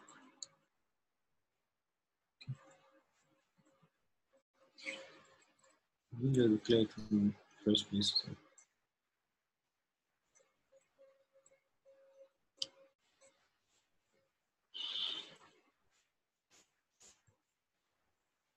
Use the structuring assignment with the rest operator to reassign array elements. In some situations involving array destructuring, we might want to collect the rest of the elements into a separate array. The result is similar to array the prototype of slice as shown below. Const A, B, dot, separate the rest keyword ARR. Okay. Variable A and B takes first and second values from the array. And after that, because of rest operator presence, array gets rest of these values in the form of an array. The rest element only works correctly as the last variable in the list. As in, you cannot use the rest operator to catch the subarray that leaves out last element of the original array. Use the structuring assignment with the rest operator to perform an effective array slice so that R is a subarray of the original array source with first two elements omitted. This was the one I did before. Okay.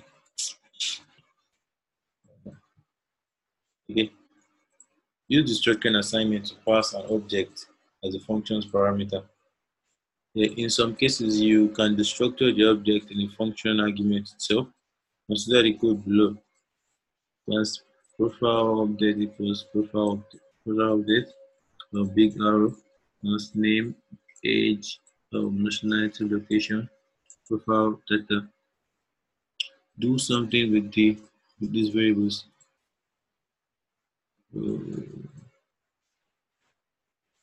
This effectively restructures the object sent into the function.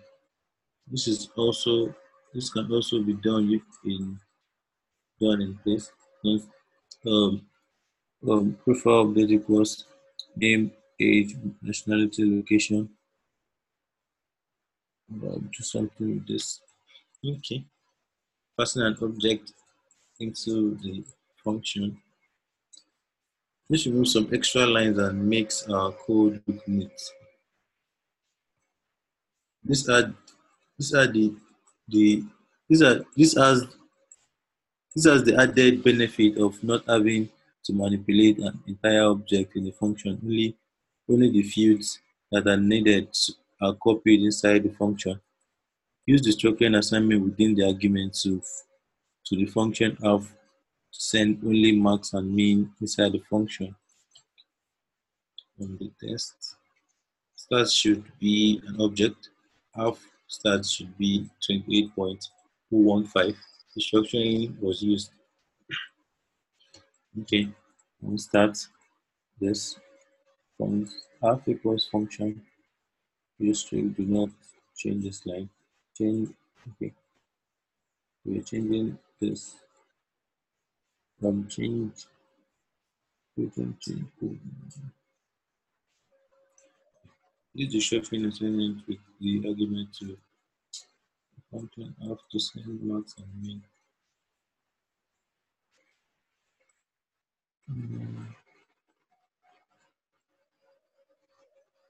Max and min.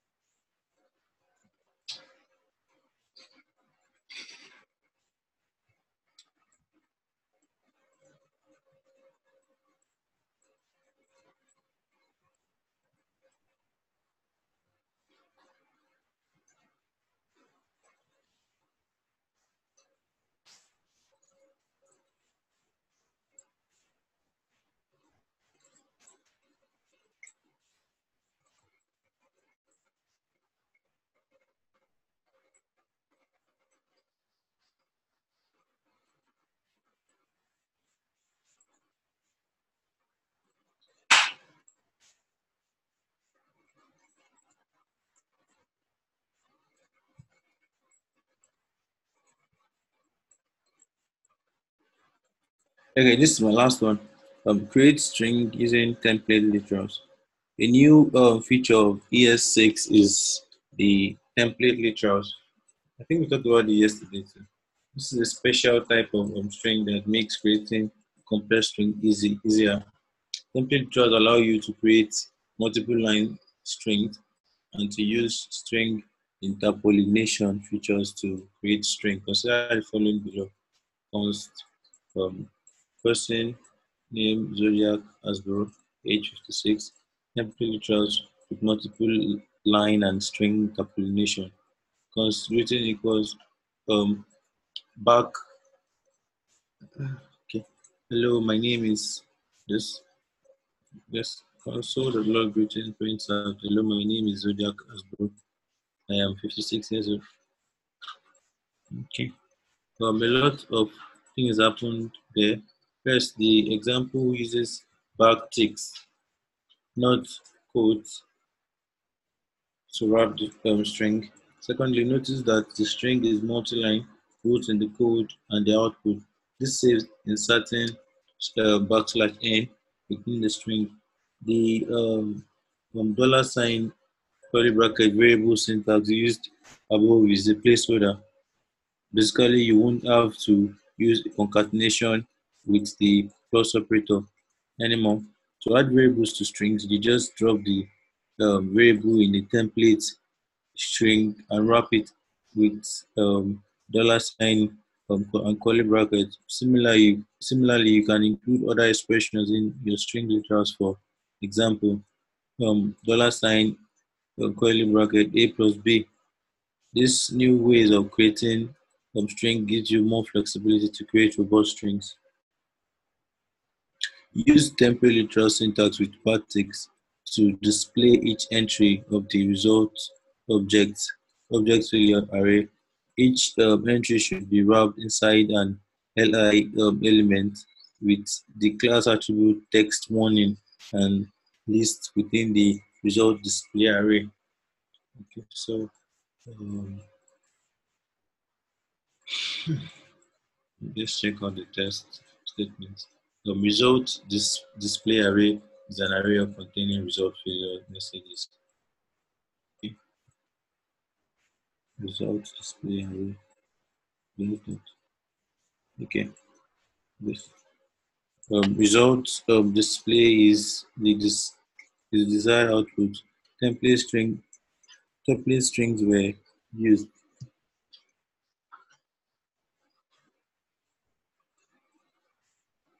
Okay. make list return. You should return li this li this this.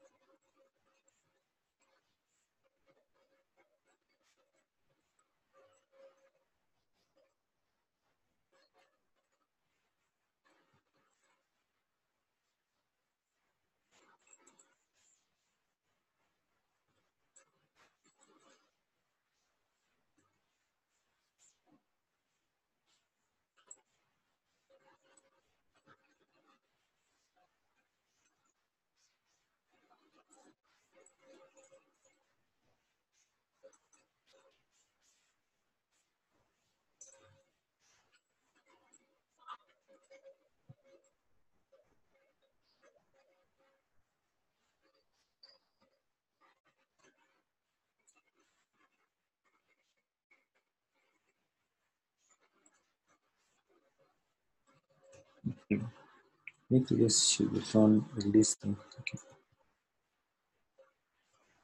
now use the literal to display the entry of the result object value array. Each entry should be wrapped inside the li statement the um, for, class attribute text node and listed with the result.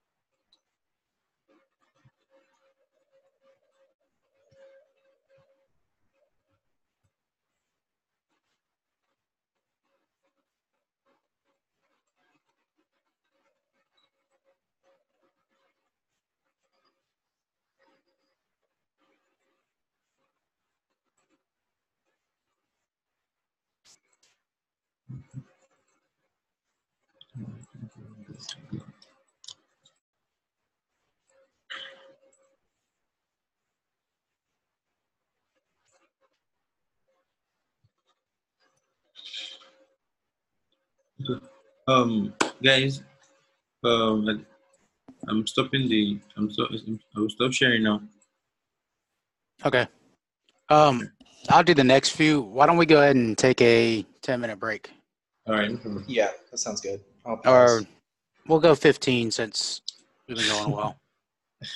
So All right. 9:30 or Okay. half hour. That's 3:30. Yeah. So. Cool. I will pause.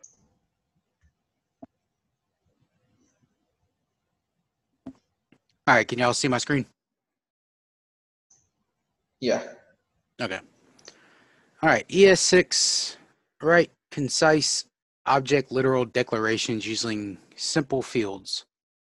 ES6 adds some nice support for easily defining object literals. Consider the following code. Get mouse position equals parameters, and it returns an object where x equals the x parameter, y equals the y parameter. Get mouse position is a simple function that returns an object containing two fields. ES6 provides the syntactic sugar to eliminate the redundancy of having to write x is x. You can simply write x once and it will be converted to x is x or something equivalent under the hood.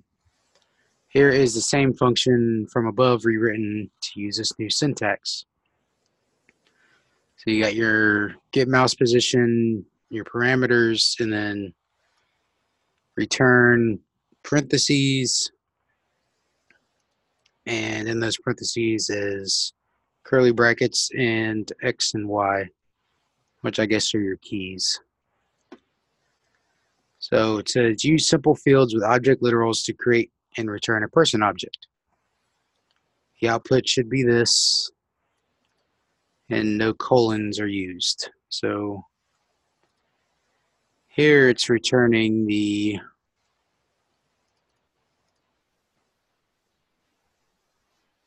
name, age, and gender. So I could probably move all this stuff up here.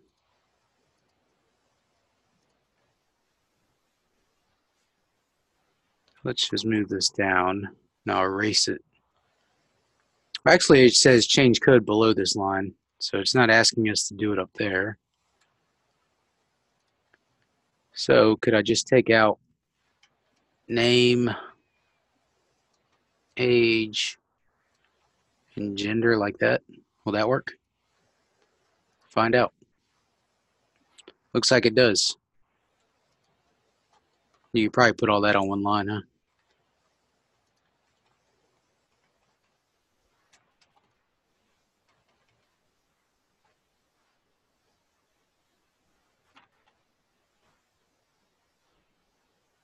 Yep, that still works. Submit and go to the next challenge. Okay, ES6, write concise declarative functions with ES6. When defining functions within objects in ES5, we have to use the keyword function as follows. The person's an object, say hello, it's the key, and it says function, and you have a function here. With ES6, you can remove the function keyword and colon altogether when defining functions and objects. Here's an example of the syntax. So here's just say hello with parentheses to show it's a function and your block right here. Refactor the function setGear inside the bicycle object bicycle to use the shorthand syntax described above. So all you need is take out the colon in the function, and that should be it, right? So set gear, new gear, and then this dot gear equals new gear. Okay, that works. ES6. Use class syntax to define a constructor function. ES6 provides a new syntax to help create objects using the word class. This is to be noted that the class syntax is just a syntax, not a full-fledged class-based implementation of object-oriented paradigm, unlike in languages like Java or Python or Ruby. In ES5, we usually define a constructor function and use the new keyword to instantiate an object. So space shuttle equals function with target planet. This dot target planet equals the target planet parameter. So Zeus is equals a new space shuttle Jupiter. So target planet would be Jupiter in the space shuttle object, or actually the Zeus object. The class syntax simply replaces the constructor function creation. So you have class space shuttle, curly brackets, constructor, and then your parameter. And then this dot target planet equals target planet. So Zeus equals new space shuttle Jupiter would work the same. Pat, Yeah. I didn't get what you did in like the last challenge. So I'm just struggling with it. Go back to the last challenge. Yeah, I'm there. I'm there. Just go back to the last one. You need help on this one? Yeah. Okay, so if we reset the code, you see here set gear, it's got a colon and it says function right here. Okay. So with ES6, you don't need the colon or the function to declare a function within an object. You can just do that. Okay. So you have set gear, new gear, and then your function stuff. Okay. Guys, I'm confused on deconstructing or destructuring. Which one are you on? I'm on use destructuring assignment to assign variables from objects. Oh, okay, this one.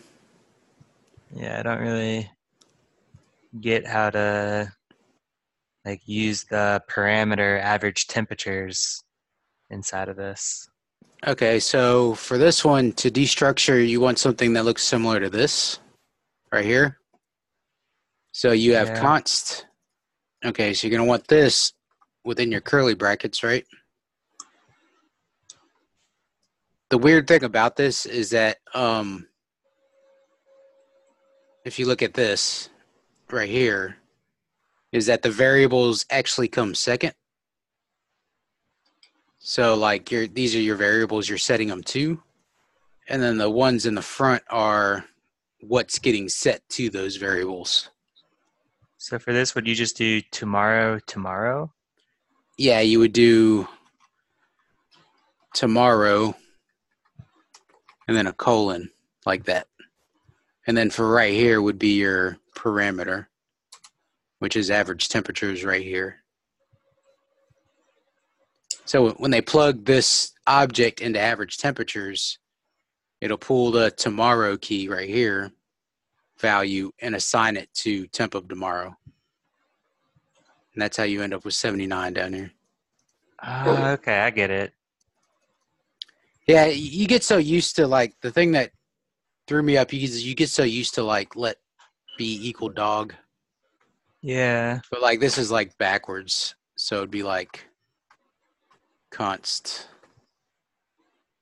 dog, and then whatever variable you were setting it to, like b.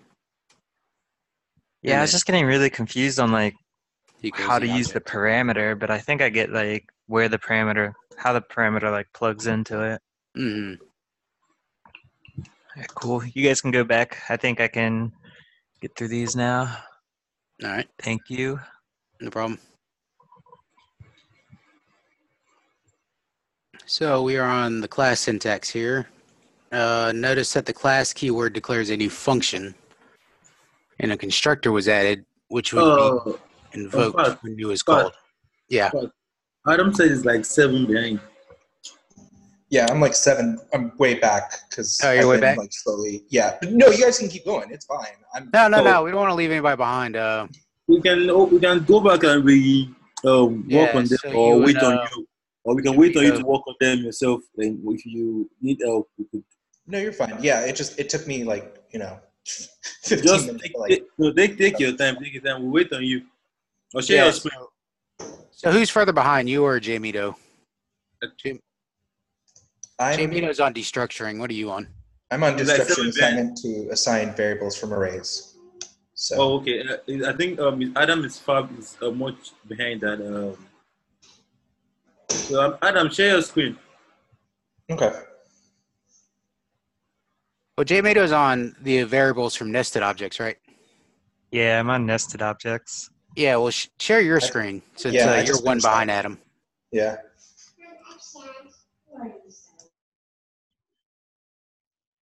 Share my screen? Yeah. Share your FreeCodeCamp screen. Okay. So you can just like talk yourself through, while you're doing these. Okay. That way, let me look. we'll just wait till you two catch up, and then I know it's hard to write code like when you hear other people talking in the background about something totally different.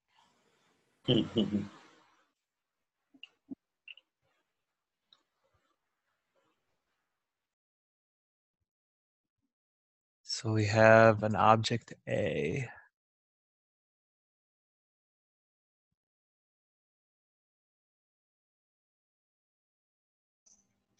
Yeah, the problem like for this one or that one is like the previous two I got stuck on because I was being very specific with the actual like object that they were defining, as opposed to realizing like it was just assigning stuff with the object. But now I'm good.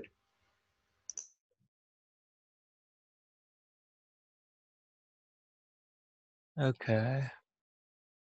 So use destructor assignment to obtain max of forecast.tomorrow and assign it to max of tomorrow.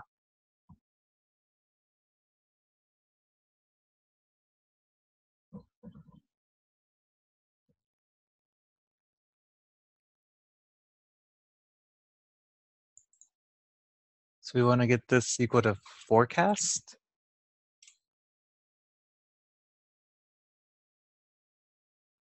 Yeah.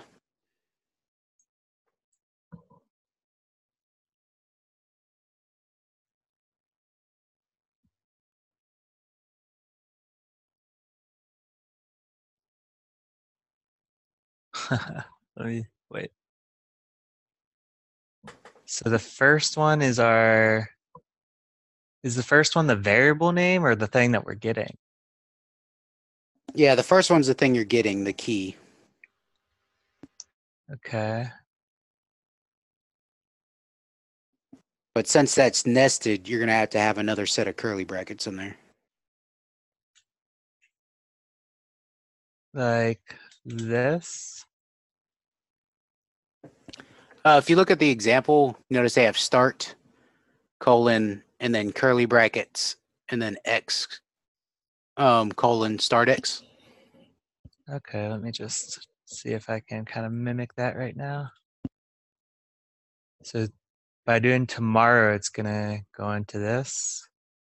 Yep. We do this bracket.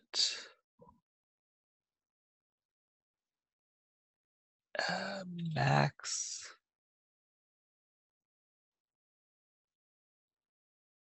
Double bracket.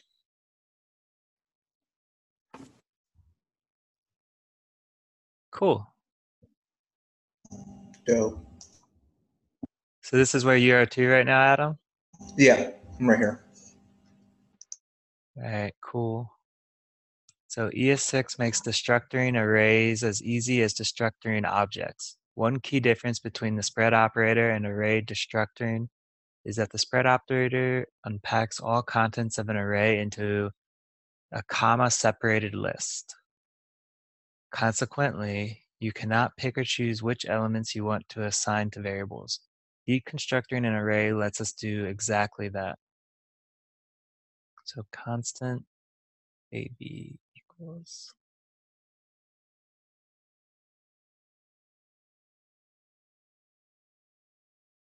I don't get what this is saying right here. This is.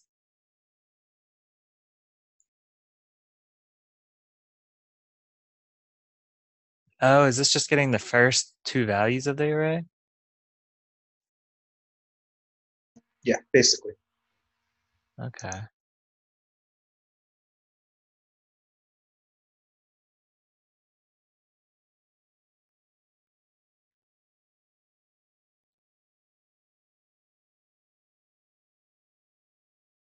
Oh, that's going to get confusing. A lot of commas.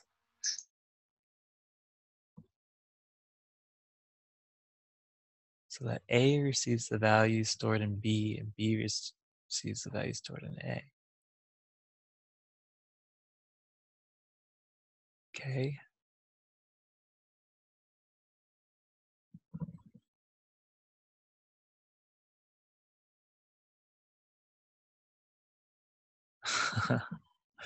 Wait. Let A equals 8 and B equals 6.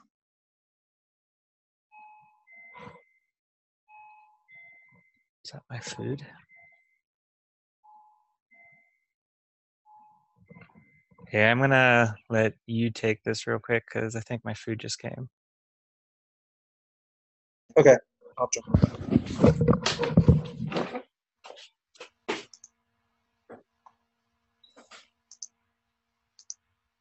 All right.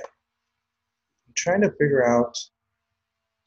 So the left of it is what you're actually wanting.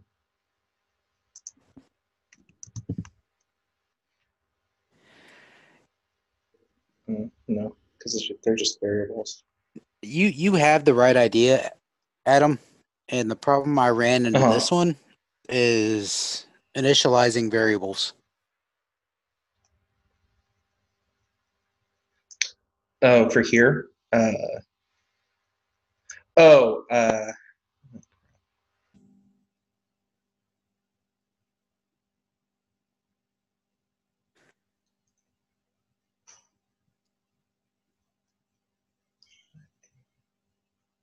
So it's on the left-hand side that I'm having. Yeah.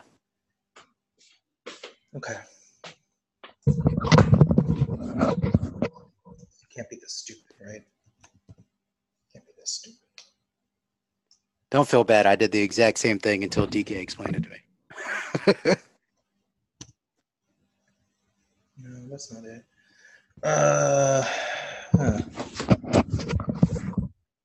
So using destructuring swap the values of A and B so that A receives the value B, and B restores the value B. A should be 6 after swapping.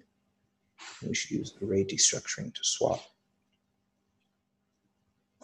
So here's what you're doing pretty much is you're saying const A equals B and const B equals A. Right. But what's the problem in doing it that way without using destructuring? What would be the problem with that? Doesn't it make a copy of it, or wouldn't it? Yeah. If you were to do if you were to assign A equals B and B equals A. Once I switch over A equals B, wouldn't it get all wonky? No, it's the fact that you're using const on a variable that's already been declared with let.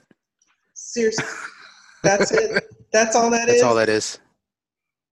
That's garbage. Like you can't use let twice or const twice. You don't even have to initialize it again.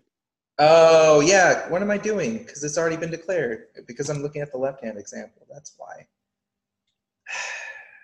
So stupid. Okay, so in that case, so because of this has been declared as let, I should be like, you're right. Like I shouldn't have to worry about that, but because I keep looking at these examples that already have something. Yeah, that's what hung me up on that one. I was like, why is it not working? It's typed exactly the same way.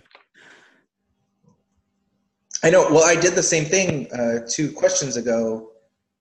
Like I said, like I was literally using the object names and not like the function, assuming an object and like I was getting super frustrated because it's taking like 15 minutes. I was like, why is it not working? Right. It's like, oh yeah, because I'm just I'm treating it for this specific use case and not for the example that the object parameter being used.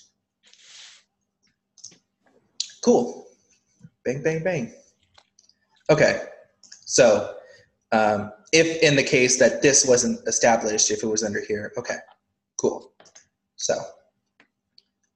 Yeah, But it's so like if it was basically like the A and B were parameters and not actual variables, and right in here. yeah. Okay.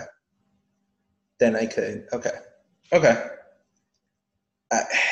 Yeah, I guess I should be more familiar with scoping and the nature of using let and const seems to restrict a lot more things. Yeah. Okay. Which is a good thing. It should be. Cool. Cool. Dope. All right. So use structuring assignments with REST operator to reassign array elements. In some situations involving array destructuring, we might want to collect the rest of the elements into a separate array. The result is similar to array to the slice method, right? Okay. I see. A, B, and then everything else. A, B takes the first and the second element, and then everything else is thrown into the array at the variable. Cool. Right. So use the destructuring method of the REST operator to perform an effective slice so that array is a subarray of the original source with 2 elements omitted. Okay.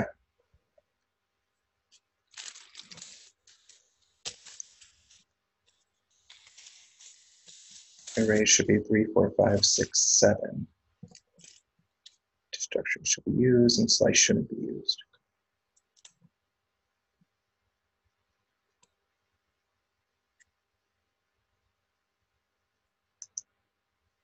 All right, so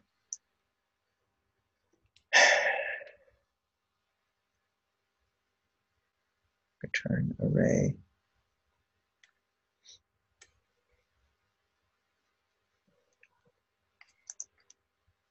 So I want to take the same concept, right? I'm declaring 1, 2, and the rest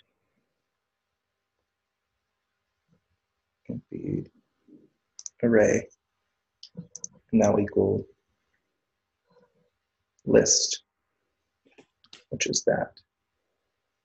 Nope. Maybe. No.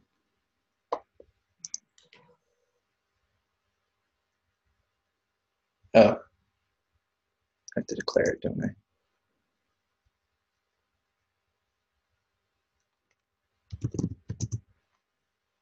Yeah, I have to declare it. Okay, so in this scenario, I have to declare it because I haven't, this is all new. Like it's not aware. See, I'm gonna get super confused by using this. I think you can do it in other ways. Just try to think about it. Since you can always pick the part of the array you want to assign to a new variable without even, you can just pick that part and leave the rest. You get. Since you can do that, then A and B are not needed. Since you're just looking from the value from the top, so you can just use comma only to just. I see what you mean. Like the previous. Yeah, you can do. I don't. Yeah, you can do also. Okay, so this is really just like skip it. Since you don't need those ones, so you can just skip it. I see. Instead of assigning them to the variable also.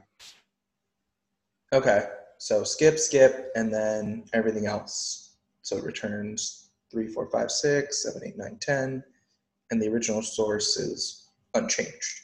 Okay. So yeah, so it is like slice, but I guess you don't have to use slice, so that's nice. Cool. Okay. That makes sense. It's weird, but it makes sense. Huh. Okay. Well, I guess it's nice when you're right. Yeah, I guess it's it's maybe because I've learned JavaScript way, like you have to declare everything, but I guess it's nice if you have like within arguments, like you can take a section beyond whatever, and you don't even have to name them if you're never going to use them. Yeah. So yeah, just a picture. So I can see the use case for it. Cool.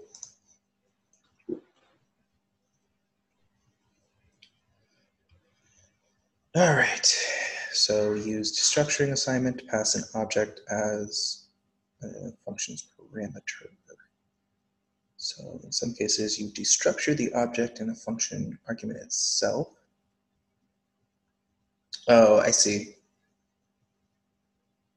Right, so we take, if profile data is an object, we can take the properties from each of them to effectively destructure the object sent in the function.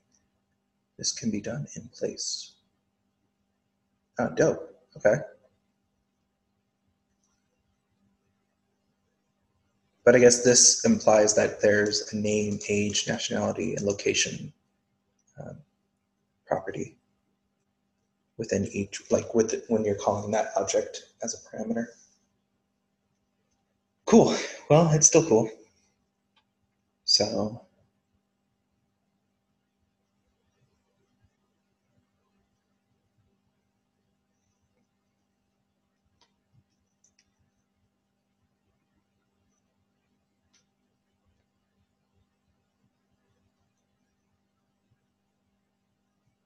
that should be an object, have stash 28 destructuring that's used. So with this shorthand, you don't have to actually do it in the second line. It's just assuming that same thing within here, that there's a max and min within this object.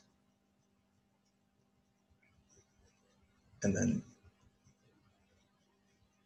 half.stacks.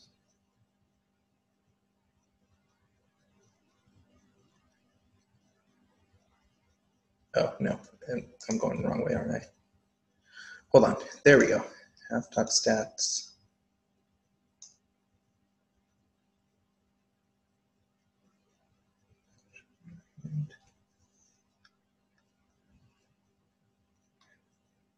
Because it's returning a function, so this is what I need to fix. Okay.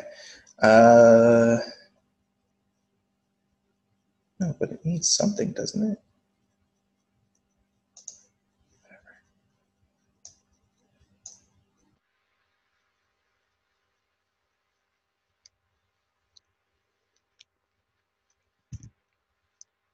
So max, min.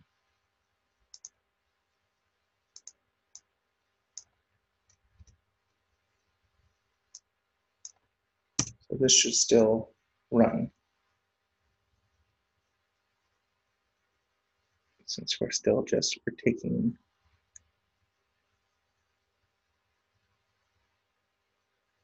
Okay. So we're assuming there's a max and min property, and we're returning that 5 by 2 to get an average. Cool. It's shockingly simple.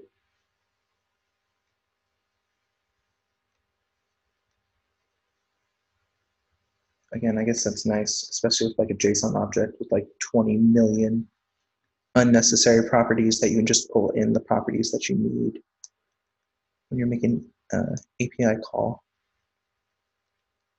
and just specifically deal with whatever properties that you pass in. Cool.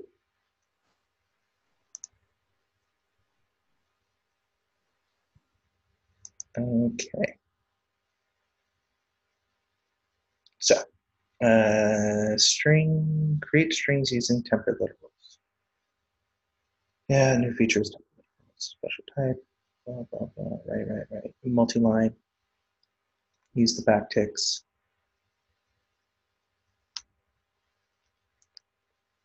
It allows you to do multi-line rather than have a plus sign every time you press enter for a new line. And then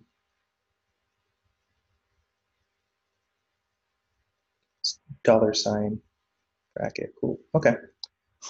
So use temperate literal syntax with backticks to display each entry of the results object failure array. Each entry will be wrapped inside an li element with the class attribute text warning listed within the result display array. Cool, cool, cool, cool, cool.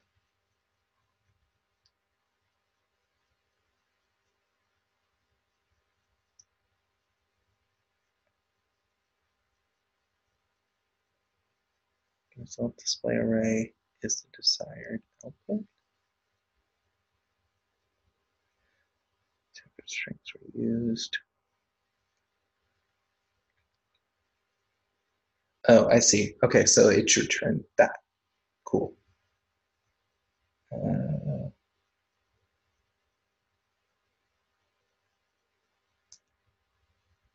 So I guess rather than null, it should be an empty array. Actually, no, I guess it can, no, because they'd want me to do a dumb.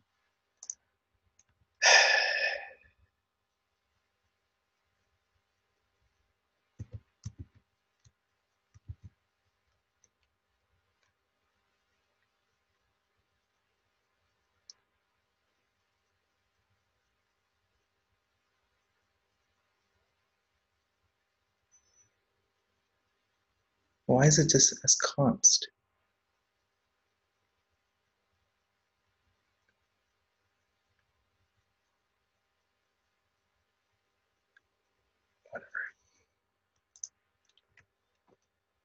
Whatever. Whatever. Don't care. Don't care no more. Don't care.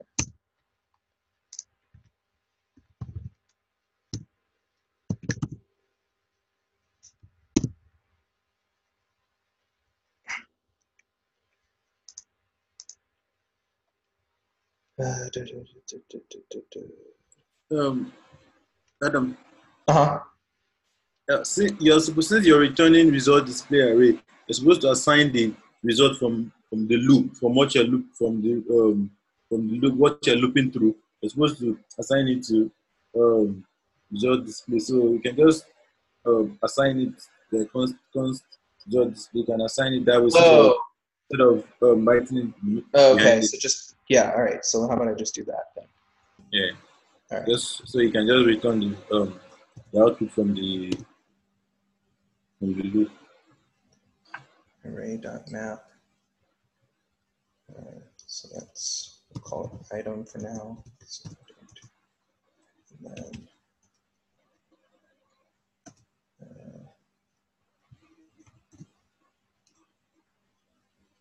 li class. Okay. Kiddo. Homework is for Daddy? Dad, what are you doing?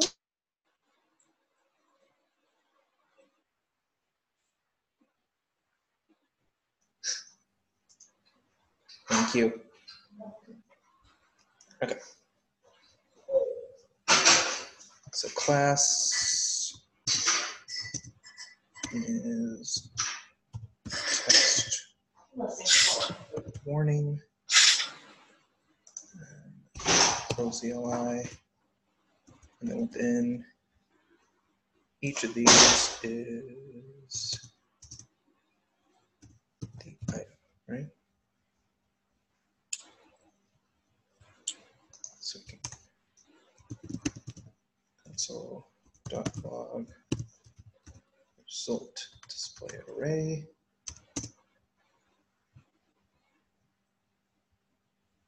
My class text wandering. Dope. Warning. No warning, no var.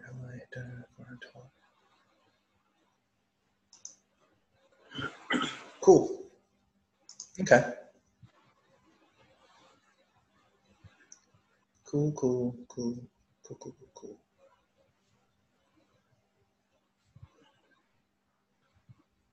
Realistically, you can probably just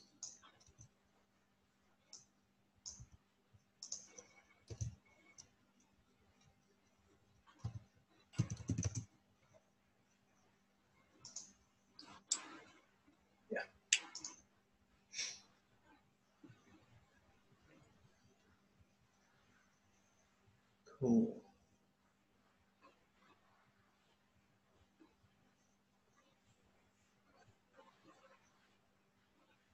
All right, not bad. Okay. Ugh, this is going to suck. Okay, write concise object literal declarations using simple fields. ES6 adds some nice support, easily defining object literals, considering this code. Oh, actually, that's not terrible. Get most possession is a simple function that returns an object containing two fields. Oh, nice. Okay. ES6 provides a syntactic sugar to eliminate redundancy. Oh, okay. So rather than having it like whatever the input of x is equal x within a property, you're just writing it once and it just assumes that it's just going to repeat that. Okay. Cool.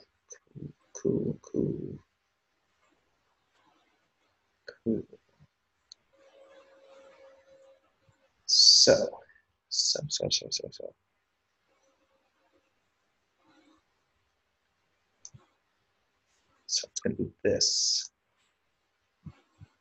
So name, age, and gender.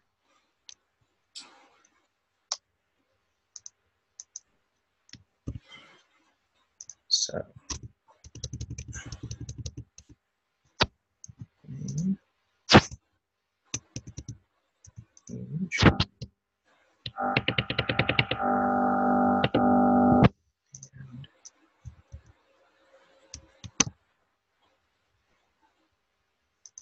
I guess I can put it out.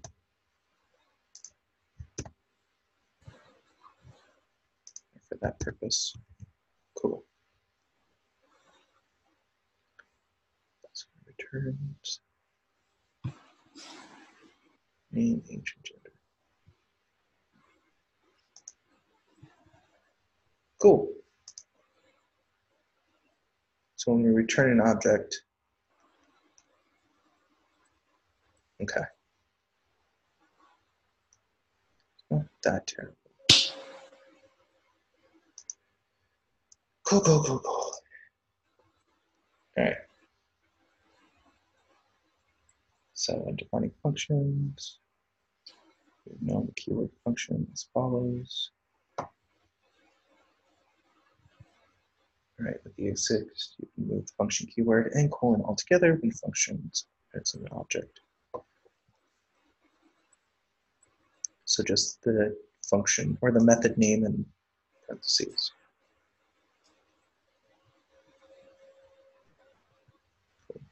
So set gear inside the object bicycle. Use the short one set. So gear is 2, set gear equals a function.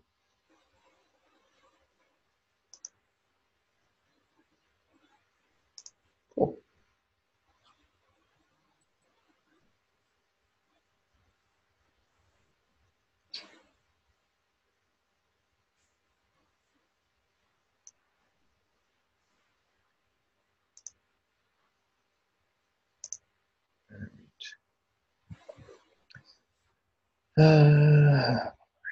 ES6. This is where we stopped also. Oh, cool. All right, so I'm back up. Cool. All right, I'll hold on then. What about Yeah, let me Jamie? check in on. What about the other guy? Indo. I don't think he's back yet. Yeah, I think he might be eating. I'm following along. I'm eating, but I'm following along. Yeah. No, I get it. All right. Did you all want me to, I guess, should we jump back on now? Yeah, you can read. You can continue. Just read it. Read it out loud so we can. Cool. No problem. All right.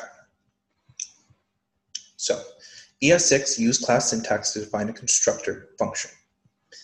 ES6 provides a new syntax to help create objects using the keyword class. This is to be noted that the class syntax is just syntax, or just a syntax, and not a full-fledged class based on the implementation of an object-oriented paradigm, unlike languages in Java, Python, Ruby, etc. In ES5, we usually define a constructor function. We use the new keyword to instantiate an object. So we have one called space shuttle, which is a function which takes a parameter of target plan and assigns this dot target plan equals target planet. So then we declare Zeus to equal a new space shuttle with the parameter Jupiter. The class syntax simply replaces the constructor function creation. So class space shuttle, curly brace, constructor with parameter of target planet. Same thing. This dot target planet equals target planet. And we did this on MDN yesterday. Yeah, it's starting to become a little familiar. So notice that the class keyword declares a new function and a constructor was added, which would be invoked when the new is called to create a new object. So for this assignment, use the class keyword and write a proper constructor to create the vegetable class. The vegetable lets you create a vegetable object with a proper name to be passed to the constructor.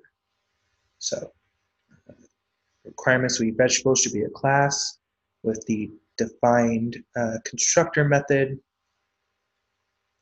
Class keyword was used, vegetable can be instantiated, and caret.name should return caret. Cool. Okay, all right. So I guess class, we'll start out with the class. And vegetable, opens curly braces, and then within it we'll have a constructor. I guess it'll be name, right? And then this dot name equals name.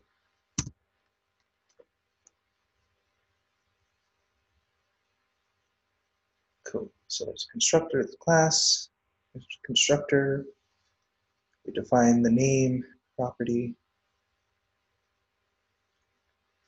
I think that's right. I'm trying to think if there's anything else. Nope, pretty simple. Cool.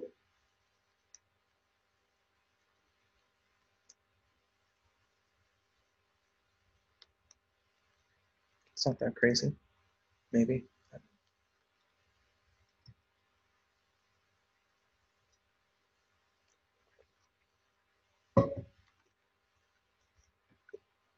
Cool. Are you guys ready for the next one, or should I wait? I'm good to go. Cool. TK, are you good? I'm good too. I'm good, but I just want to understand we're creating a class within the function. Does that make sense? Yeah, that's weird, right? That's the problem. Creating the class is not the issue, but we're creating a class within a function, so that's like confusing to me. Yeah, I think this is more for the specifics sample, right? So we basically created a vegetable class. We're supposed to create a function within a different function within the class, not the other way around. But Right. what do you have to say to this? Yeah, I don't understand why they did it, but I don't need. I mean, I know how to make a class. Yeah, It's exactly. pretty easy, but I don't know why they did it in a function for make class and then make a constant with the exact same name as the class. I don't know. My assumption would be at some point, if it got more complicated, they would start to so they would use a parameter that would allow you to take over the name of a class, right? And that would make sense. You can build that out, but for this example, they're not. They're like, we're more concerned that you get this part done. But maybe, I don't know. It's still weird. Yeah, it's an empty function that's just creating a class. It's unnecessary. But yeah, it's a function that is created in class, I guess. Right. rather than you just creating a class like a normal, like every other normal. You can see outside the function, they initialize the make class function, then initialize it to vegetable, then they use vegetable to pass the carrot within vegetable to I don't see. I'm so confused. Yeah, I feel like they do it like in different ways to show you that it can be used differently, but yeah, I guess that's kind of fair. confusing. That's true. I guess, yeah, because I never think of creating a function that would hold a class, but that's still open source. This is what happens. You take what you can get. Okay. Hold on. Oh, we can see after creating the class, we are returning the class with the make class function. Right. We are returning that class. So when we call when we call the class, we are getting when we call the function. So we are getting the class and return. You understand now? Oh, so we're like the return value of the class. Well, the return value of the function is the class. Yeah. But it's weird because like it's only vegetable, right? Like so it's making class, but like this only class you're going to return is a class of vegetable. Like it would make more sense to create. I understand the logic of the code now, but it just doesn't really make sense. As in, like, why would you do that? Like, you can just create the class. I'd kind of get it if it was like class noun or something. Right. So, like you could use it. I don't know. It's confusing to me. Let's move on. Cool. All right. Hey, look at that. Using getters and setters to access control of an object. I still don't understand it, but maybe this will make sense again. We'll see. We'll see if they have a better explanation. All right. So you can obtain values from an object and set value to a property within an object. These are classically called getters and setters. Getter functions are meant to simply return the value of an object's private variable to the user without the user directly accessing the private variable. Okay. So you can say it's more private. It's security. Yeah, it's more security. That makes more sense now. So yeah, it is specifically because it's private. Okay, cool. Setters are meant to modify the value of an object's private variable based on the value passed into the setter function. This change could involve calculations or even overwriting the previous example or previous value completely. Okay. So getters and setters, the only reason why you would do that is if you have something like, so yeah, this.author, So it's not accessible by the user. Like if they opened up the console log, they can't change the author's name because it's within the constructor. Yeah. So they mentioned private variable, but they never explained exactly what a private variable is. You can Google that.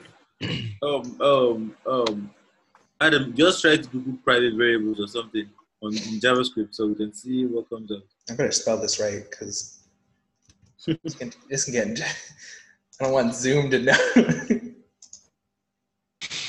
I can see misspelling private variable and it getting real problem.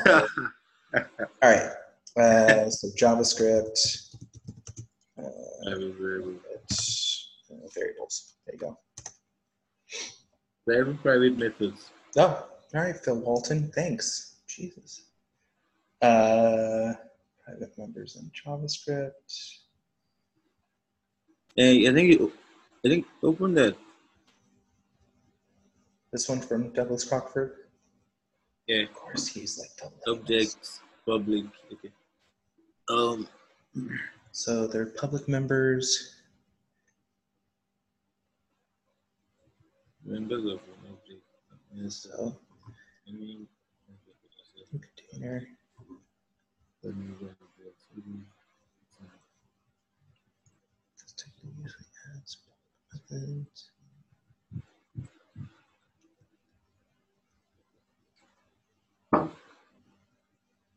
Okay, so you can create just regular stuff that's available. You can use the prototype to return stuff. So so private members are made by the constructor.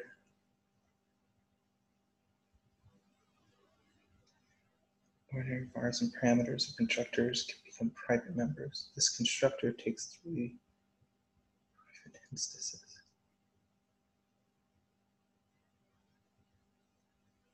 Oh Lord, Douglas Crockford, come on.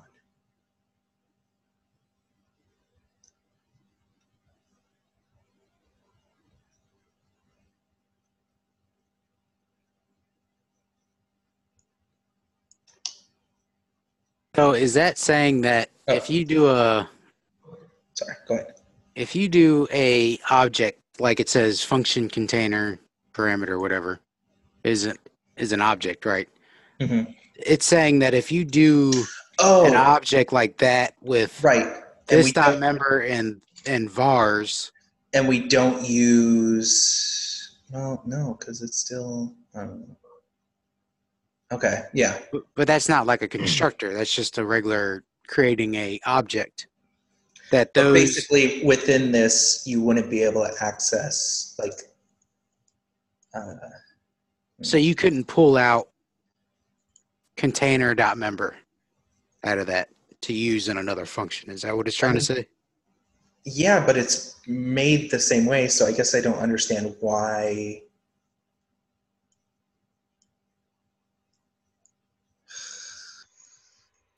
Okay. So this car, dis underscore mileage, right? Prototype. This mileage plus equal to miles.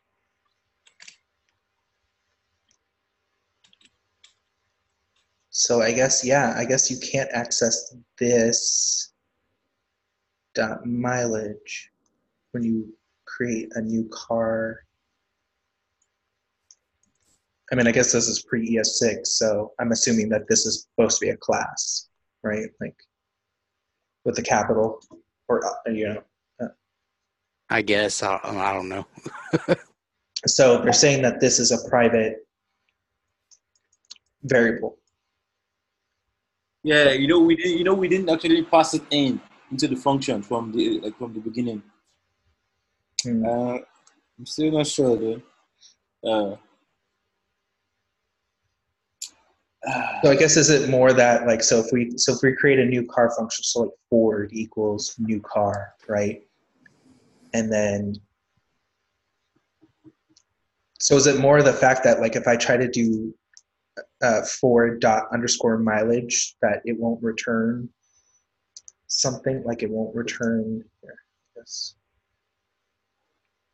Let's do Copy that. Let's copy this, right? And then I'll do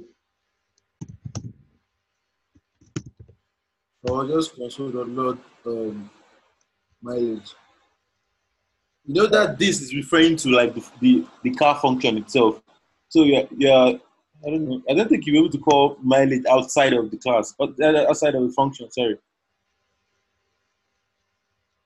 Oh, I see what you mean. So you can't call mileage without this, and you can't use this outside the class. Right. So I'd have to you're creating a private variable for function. You can't use it outside of the function, even when you're calling the function. You can use the function to call. You can use the function to call. Just try car dot mileage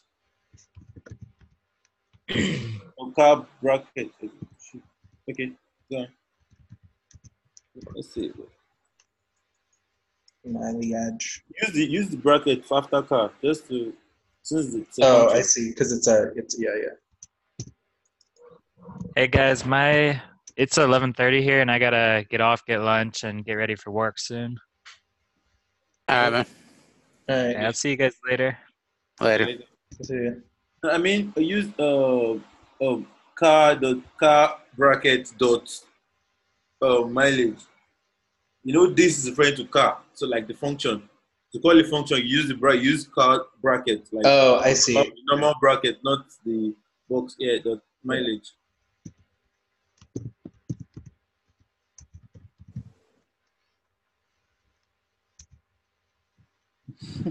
So I don't think you can use it outside the function. So if he creates a new car, would mileage still be available? That's what I was trying to.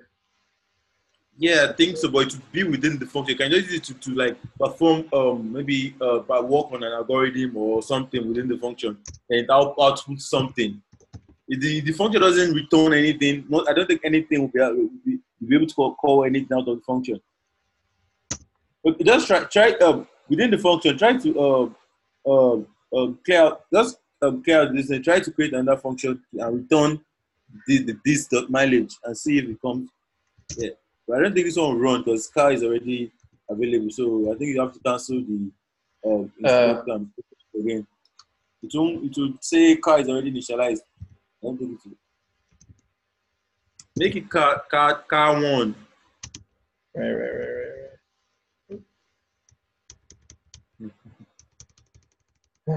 Okay. So Yeah. and Lord. No, you didn't return. Yeah. No return statement there. So just return mileage. Return this dot mileage.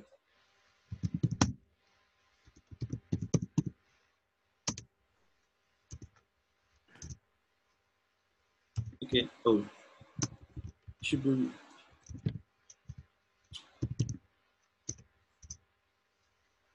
See? So you can use this within the. I don't think you can use it outside the function, but you can use it to perform like activities within the function. Then you can return like the output or something. You get Right. It mileage. still makes very No sense. little sense to me. It makes like very little sense to me. But you understand how you can use it now, like at least Because if you read down below where that code is, okay. it says the problem is this check doesn't actually protect against bad data since anyone with access to the instance can manually change the mileage property later. So if they can manually change the mileage property later, why is it a private member? Yeah, see, look here. You always assign it to a different value. Honda.mileage. Okay, so this is what I was trying to look for, right? So Honda. Yeah, just copy these two. What am I doing? So, and then. Okay, then.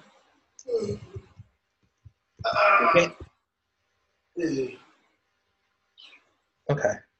So yeah, this? You can totally access it. So it's just private for no reason. There's got to be a reason, or they wouldn't like teach it in multiple Yeah, I things. understand. But they don't explain it very well in the two things that we looked at. Yeah, exactly. There's another object that's uniquely linked to its instance, and this second object would actually be private. So if you create an immediately invoked function, so wrap it all in a parentheses and throw it on there so it immediately gets invoked, this becomes private. Right, because this is all stored in function scope. So it goes away. Function car. This is still. Now, all we reading is even confusing me more than before. Like, I'm sure this has a use case, and I think the fact that they teach getters and setters is like, it's something they added into ES6, and it's like, ooh, look, you can use getters and setters now, and like people. But it's still like us that are learning is like, why? I'm sure the people that have been coding for years and years, obviously, that is like, oh yeah, getter and setter. Right. Like I just completed this challenge, and just like reading what they do at the bottom, it's like, why do you need the getter and setter when you could do all that without having a getter and setter in it? Right. That's so weird. Okay. Okay. Cool. All right. So it returns this author. New book, console.writer, what? Notice the syntax we're using, folks. Getter and setter is not even a function. Getters or setters are important because they hide internal implementation controls, which we just read is bull. So I don't know. Cool. Whatever. You hide them, but you can still alter them. Why will you hide something you can alter? So use a class keyword to create a thermostat class. the constructor accepts Fahrenheit temperature. Now create a getter and setter in the class to obtain temperature in Celsius scale. So remember that Celsius equals 5/9 times Fahrenheit minus 32, and Fahrenheit is Celsius times 9.0 over 5 plus 32, where F is the value of the temperature in Fahrenheit scale and C is the value of same temperature in Celsius. Note, when you implement this, you would be tracking the temperature inside the class in one scale, either Fahrenheit or Celsius. This is the power of getter and setter. You're creating an API for another user who would get the correct result no matter which one you track. In other words, you're extracting the implementation details from the consumer. Hold on. So a getter and a setter is the same thing as saying, you know, something dot something equals this, right? But Right. you're using a function to do it. Right. Is that the difference? Yeah, because you saw, like, Syntax isn't different? remember we created that Honda one that's created a new car, and we just access the property and then just change it. Right. It's basically the same thing, yeah. But instead you're using a function to do it with the same syntax as doing it the other way. Right. Still weird. Yeah. One day we'll get it. I don't get it, man. This makes me not like classes at all. I'm sure they're very important. Your class is going to be thermostat, by the way, not Oh, temperature. yeah, it's temperature. Sorry. Thank you. Thermostat. Right? Yeah. So then we use a constructor.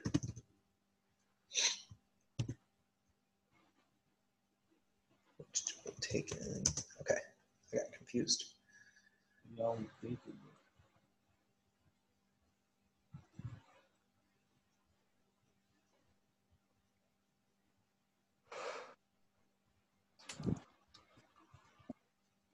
Thermostat temp. So I guess this would be temperature, and then this dot temperature equals temperature. And then you have getter, which is get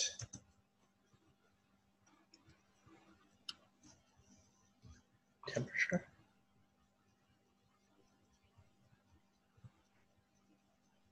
Wait, thermos.temperature. You can name it anything because it's a function. Yeah, okay. Right. Wait.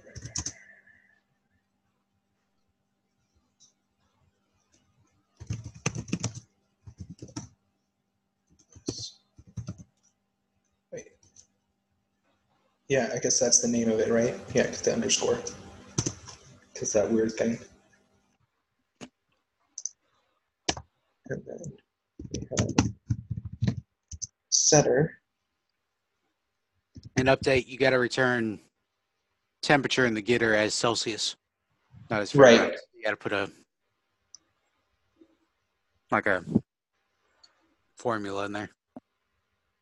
Oh, I see. Okay, so set.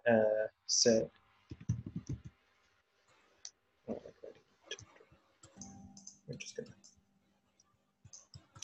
get set temp, and then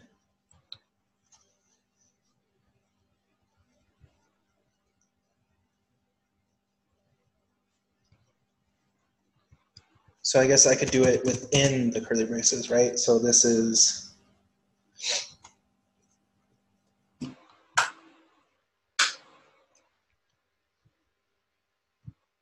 So that one you can pretty much copy right over from the other one.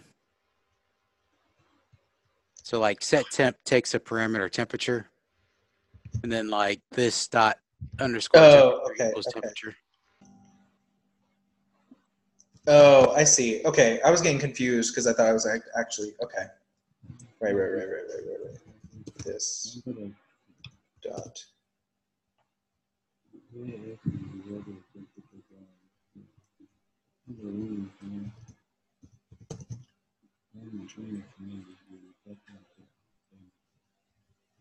Equals. I'm really not very good at this. Okay, cool.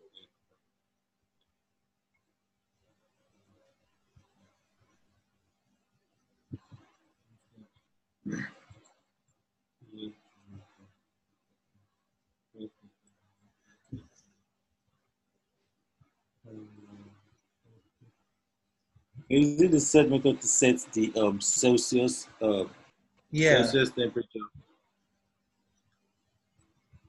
No, I think you only need to set it for the getter. So when it gets the temperature, it converts it to Celsius.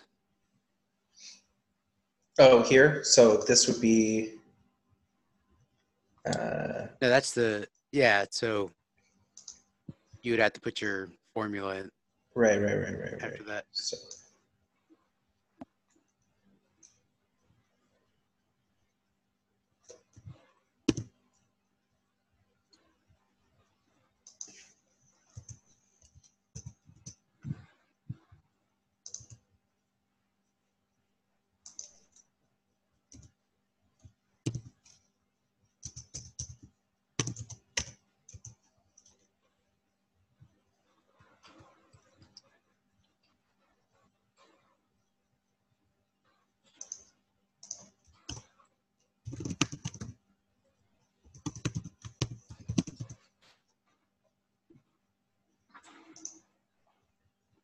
Cool.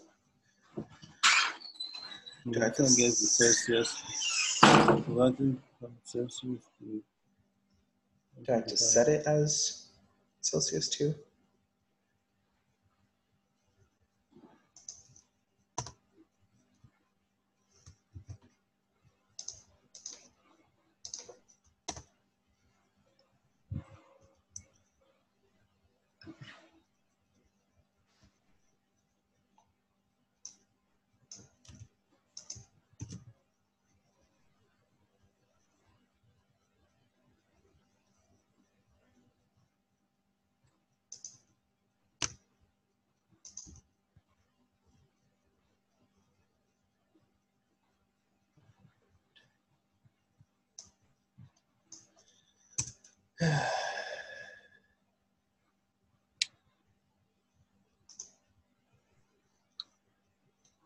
Really? That's it? That's depressing.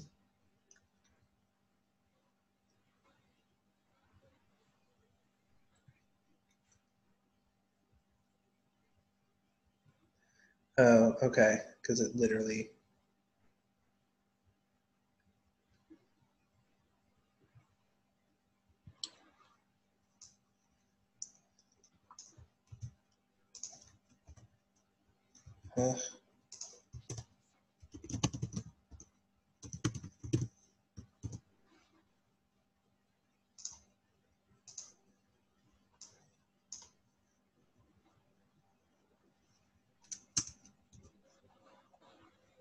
It's weird.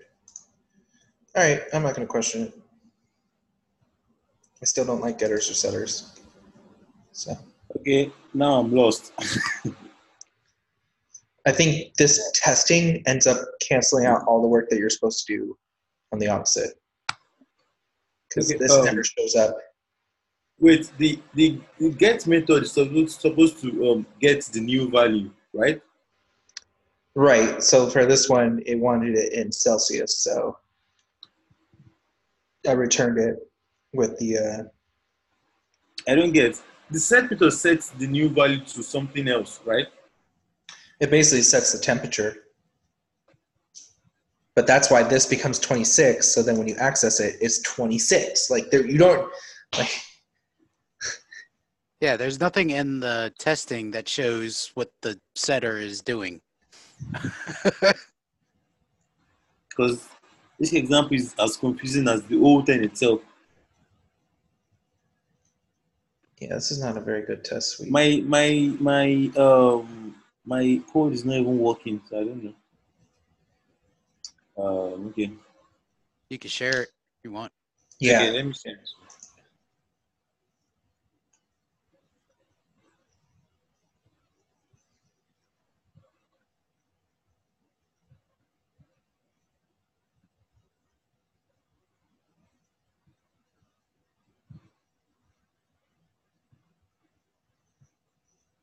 Okay. You can see. This is the class. This is the class. Then the constructor, which takes the temperature value, then we create a constructor for it. Then the um, get method, the set method. Oh, I see. The set you don't need a return. Okay. Okay, I set it Also, to the temperature. Okay, sorry. Okay, set also, method doesn't return anything. Then the get method returns. Um, okay. Now I'm lost. Okay. Still no run.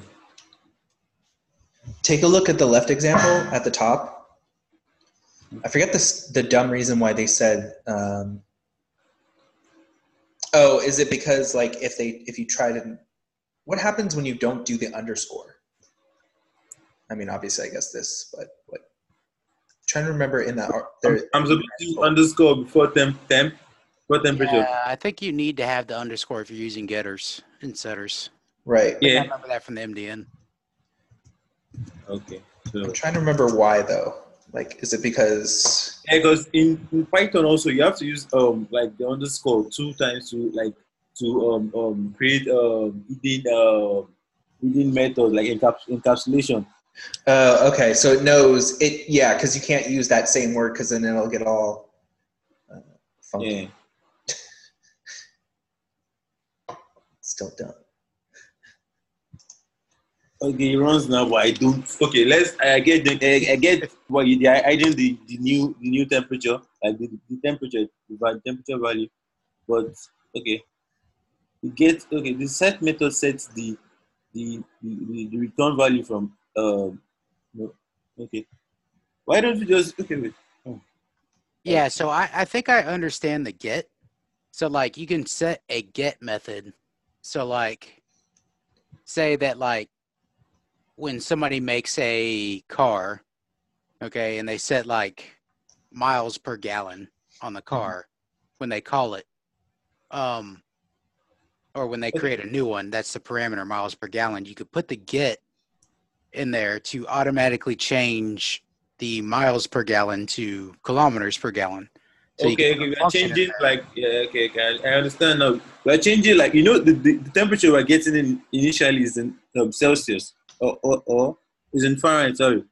It's Mhm. right. We are using the get method to convert it to Celsius. So anywhere we want to like use it in Celsius, we just use the get method to do that. Yeah, you're always going to get the temperature in Celsius because it's assumed that you're always going to put the temperature when you create the object in Fahrenheit. Okay. So okay.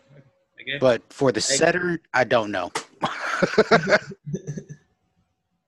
so the set we are initializing the, I think so no we're just changing the value for the Fahrenheit value, like the initial value. You get like this dot underscore temperature is like the temperature we're working with within the class. But you're Then setting the initial value in the original constructor. yeah, we're changing the Parameter. value. We're changing the value. Yeah. So if you want to use a like you want to use it for another type of like you're going to like use it for like a different value for Fahrenheit, then we just call Okay. the set method to set it to another value for Fahrenheit. Okay, that makes sense. So like it'll automatically convert it to it'll always be Celsius, right? No, like initially, like the code itself is taking it Fahrenheit, right? And we're using the get method to convert it to Celsius. So let me If you want to change like the initial value for like the Fahrenheit to pass in earlier, you want to change it to like another value in Fahrenheit, like the values we imagine the code is people like we are just passing in Fahrenheit values. So if you want to change the value, like the Fahrenheit value, we just call the set method and pass in the new Fahrenheit value. So we initialize it to this temperature. So we are initializing it to this. We're initializing the new temperature. So the new temperature should be to use that to Fahrenheit. Like so let's say the constructor, we're assuming everything that comes in is Fahrenheit. Should the set be to Fahrenheit and then the get be to Celsius? Yeah, we're just changing the Fahrenheit value with set. We are not converting. We are changing. So like Well, what I I'm mean, saying, when we what go if like you let's set, how what do if you how do set you it call to get a the set method? Celsius? What if you set it to a Celsius? I mean, the problem is that like I've seen in the testing, they're setting a temperature to Celsius, so it's converting to Celsius because it's already. Well, I guess if it got it, then it would have done less. Can I share my screen for a second? I want to show you guys something. Yeah. Okay. So what we're looking at here is, oops, man, my Chrome just crashed. Oh, sorry about that. Okay, let's try this again. Here, let's just go to FreeCodeCamp. Curriculum. Like your screen is not showing. Like I think your Here, let's try this again. Is it showing now? yeah. Yeah, that was weird. All right, where were we at? Getters and setters. Okay, so it's still here. Good. Does it still pass? Okay, good. So what I did was I came in here and I did a console log Right. of thermostat temperature. So it gives you 76, right? Okay. So Yeah. that makes So you sense because use you set created method. the object here with a parameter of 76. Right. Yes. Okay, so You can use the set method to change the Fahrenheit value. You can. How do you call a set method? How do you do that? here you got Okay, use temperature. Use thermos dot temperature. it won't work. It won't, I already tried it. Oh, okay. Thermos like the initiation dot temperature. No, sorry. So Dot temp. Sorry, since your set value your set method name is temp. This is temp. Yeah, it should be thermos dot temp. Yeah, then you the bracket to change. You're passing the new value. he's trying to instantiate the set method on temperature. So it should be thermos.temp and bracket, then you pass in the new value for temperature. But I don't have a Doesn't- thermostat temp in my thing. Yeah, you created a new class and initialized the thermos. You created a new thermostat class and initialized it to thermos. Yeah, there. So you can use that to call the set method. So it will be thermos.temp. No, but the whole point of it is so that you can do thermos.temp equals or No, thermos.temperature if you're equals equating as it, the setter.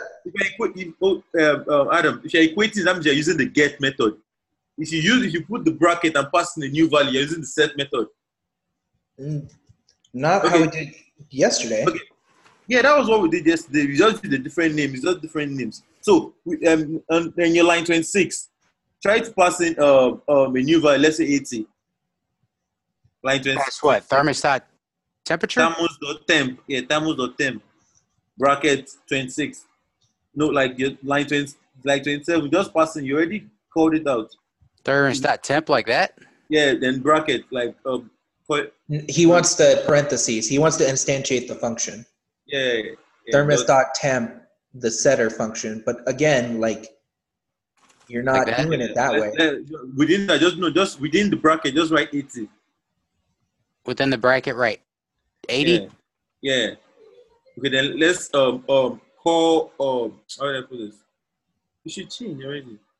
Well, okay. Nah, because it's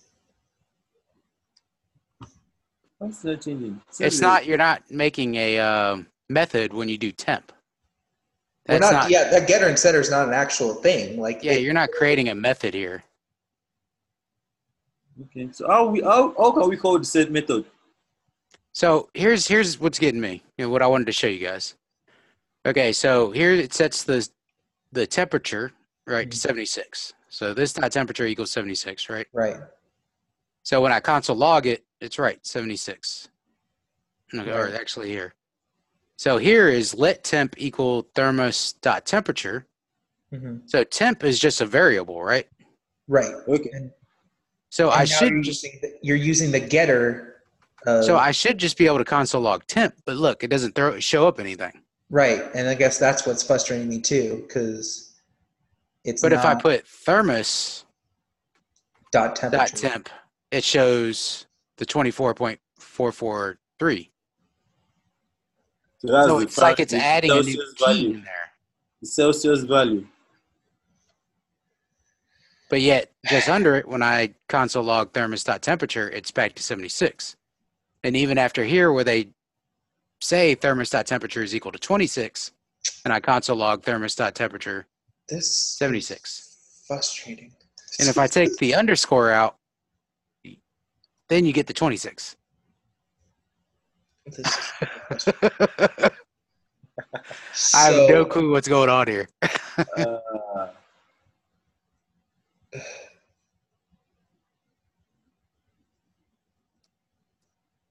Like, this is like some, I don't know, like what's going on in the stack of operations here that's just throwing me for a loop.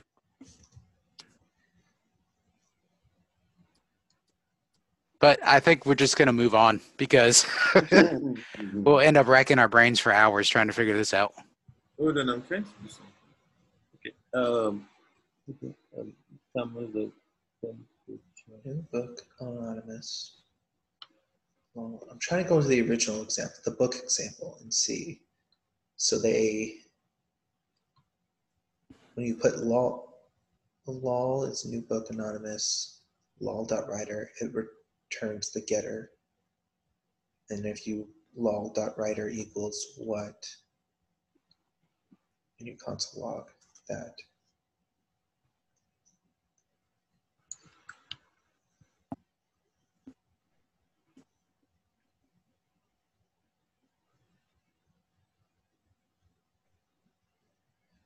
I mean, I guess maybe because the implementation you can't tie a variable to the getter and setter. Yeah, okay. I'm done. Yeah, I was done after looking at those console logs. I'm like, I don't understand any of this. Garbage. Yeah, I'm gonna forget about it until I like actually need it in the real world for some reason. Fair enough. Fair enough. Okay, so ES6 understand the differences between import and require. In the past, the function require would be used to import the functions in code in external files and modules. While handy, this represents a problem. Some files and modules are rather large and you may only need certain code from those external resources. ES6 gives us a very handy tool known as import. With it, we can choose which parts of a module or file are loaded or to load into a given file, saving time and memory. Consider the following example. Imagine the math array functions has about 20 functions, but I only need one, count items, in my current file. The old require approach would force me to bring in all 20 functions. With this new import syntax, I can just bring in the desired function like so. So import curly brackets, count items, which is the function we need from, and I guess this is the file it's pulling it from. Yep. A description of the above code, import function from file path goes here. We could also import variables the same way. There are a few ways to write an import statement, but the above is very common use case. The white space surrounding the function inside the curly braces is a best practice. Makes it easier to read the import statement. Note, the lessons in this section handle non-browser features. Import and the statements we introduce in the rest of these lessons won't work in a browser directly. However, we can use various tools to create code out of this to make it work in browser. Most cases, the file path requires a ./ before it. Otherwise, Node will look in the Node modules directory first, trying to load it as a dependency. Okay, I don't understand that. It's more to do with like when you're with like npm, when you're basically just doing node modules. Like I didn't node package modules. You also You run have into it with React. You use requires to like import node modules. You get when you import them, you use them within your program in a particular way. The particular way you can use them. So that's what it mainly talking about, like that, the last note. So it says add the appropriate import statement that will allow the current file to run use the capitalized string function. The file where this function lives is called string functions, and it is in the same directory as the current file. So would you just...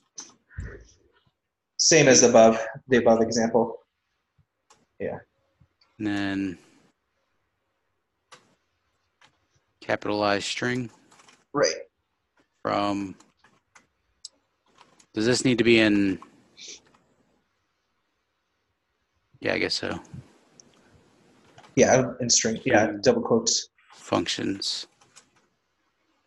So in theory, like if we were on Node, right, it would, since this is in a string, it's going to look for string functions.js. So like that's what's happening right now. Okay, so like you're using a function, maybe like a function you didn't write, but is in Right. somebody else's file. Yeah. Which is basically all of NPM. Like that's Like, when you write new modules, like you upload them to them for someone else to use. Another JS file, yeah. Okay, so that's basically what frameworks are, right? You're pulling in code that other people wrote. Yeah, you're applying them to your own. Right. So like React is a giant like JavaScript file that has a bunch of like, you know, in theory it has a bunch of objects and functions that you can use. The same as like jQuery or Angular, any of that. And then there are obviously others. So they're almost like plugins, I guess, or like extra JavaScript files. So that's all that's doing. All right, that's easy. Yeah. ES6, use export to reuse a code block. In previous challenge, you learned about import, how it can be leveraged to import small amounts of code from large files.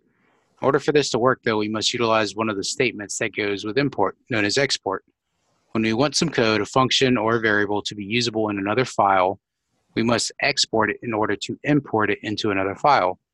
Like import, export is a non-browser feature. The following is what we refer to as a named export. With this, we can import any code we export into another file with the import syntax you learned in the last lesson. That is a poorly worded sentence right there. Here's an example. Capitalized string, it's a string, returns this to capitalize. Export capitalized string. Export constant, so that's how you export a variable. Whoever's using foobar. Alternatively, if you would like to compact all of your export statements into one line, you could take this approach. Export, and then it has the variable and the function in here. How would you export like a whole file? Would you have to put every function and variable in there? So I guess you can encapsulate it like, so have a keyword. So it'd probably be a keyword. So it'd be like const, you know, something equals, and then you'd have all those functions and variables within it. And then you can use that keyword to say export this, and it'll take everything within that page. Okay, that makes sense. Below are two variables that I want to make available for other files to use. Utilizing the first way, I demonstrated export the two variables. The first way, what, this way? You would have to have two exports. I was going to see. I wasn't wondering if it was just literally just that object or that curly braces. I don't know. They make it sound a lot more complicated than it really is. Well, couldn't I just type in export in front of these? Wouldn't that work? I mean, technically. No, I guess not. Yeah. Oh, just in front of it? Yeah. Yeah, Okay, the export syntax helps you make those part of your code available for external use, right? Right. Right. So, like, I guess you could probably do export. Okay, so what you're importing from another module is an export in that module, right? Not sure. What I'm saying, like, you know, we imported like a part, like the capitalized distant part from Oh, these are brackets. that part we have the keyword export within that module for us to be able to import it. You get what I'm trying to say? Who has already been exported? Yeah, it's because I already added up here. So you could do it like this too. Okay. But it's not what it wants. It actually wants the other way. Oh, it wants for each one to just say export. Mm-hmm. That's dumb. DK, I didn't understand the question you were asking. Okay, what I'm saying is, like, we imported, we capitalized string. We're importing. Right. What I'm saying, the module we're importing, within that module, capitalized string will be an export also. Yeah, Also, they would have to have export in that yeah, file. that's that was what I was trying to say. All right. Cool. Next. Use star to import everything from a file. Sometimes you have a file that you wish to import all its contents into the current file. This could be done with the import star syntax. Here's an example where the contents of a file named math functions are imported into a file in the same directory. Import star as my math module from math functions. So import star as an object with this name from this path. Okay. Object with the name of your choice, imported function. So if we import the module and there's a particular class within the module, we can initialize the class and use it within another module. Yeah, but in order to use, if you're going to use any of the functions from that you imported from this, you have to use a notation with this object. So it would be myMathModule.add or .subtract because you're bringing in an object of functions or methods. You may use any name following the import star as portion of the statement. In order to utilize this method, it requires an object that receives the imported values. From here, you will use the dot notation to call your imported values. The code below requires the contents of a file, capitalized string, found in the same directory as it's imported. Add the appropriate import statement at the top of the file using the object provided.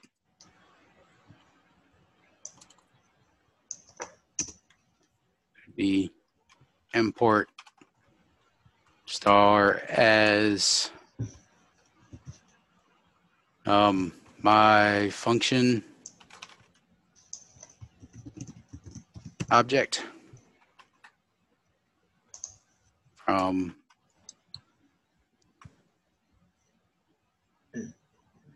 capitalized strings.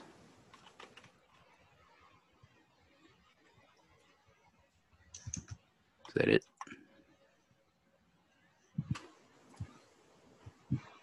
Okay. Seems easy enough. Create an export fallback with export default. In the export lesson, you learned about the syntax referred to as named export. This allows you to make multiple functions and variables available for use in other files. There is another export syntax you need to know known as export default.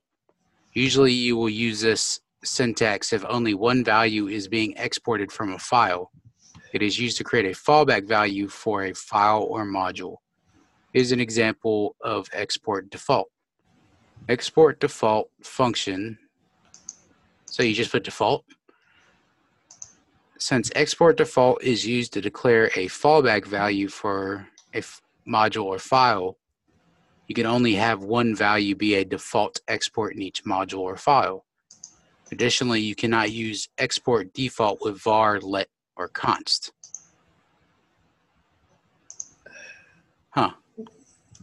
So you can only export default functions or objects? No, because objects you can set, so you have the ability to, like, so if you just put like that file, whatever is in the default is going to get sent over, and then I guess right, but it only works for functions and not variables. Right. That's weird. I guess this is tough also because it's so familiar with like NPM, like to do it outside of it is just weird. Yeah, because this isn't stuff you usually do with NPM, right? Usually you're just importing stuff. I mean, you have the ability, like, so if you're if you're rolling some stuff or, this is more like reactive stuff, like ES6 and React stuff, like React basically. Okay. And the last challenge, you learned about export default and its uses. Not really. Just learned you could use it on a function. It is important to note that to import a default export, you need to use a different import syntax. In the following example, we have a function add that is the default export of a file math functions. Here's how to import it. Import add from math functions. The syntax differs in one key place. The imported value add is not surrounded by curly braces. Unlike exported values, the primary method of importing a default export is simply to write the value's name after import. In the following code, please import the default export subtract from the file math functions. Okay. So import subtract from math functions.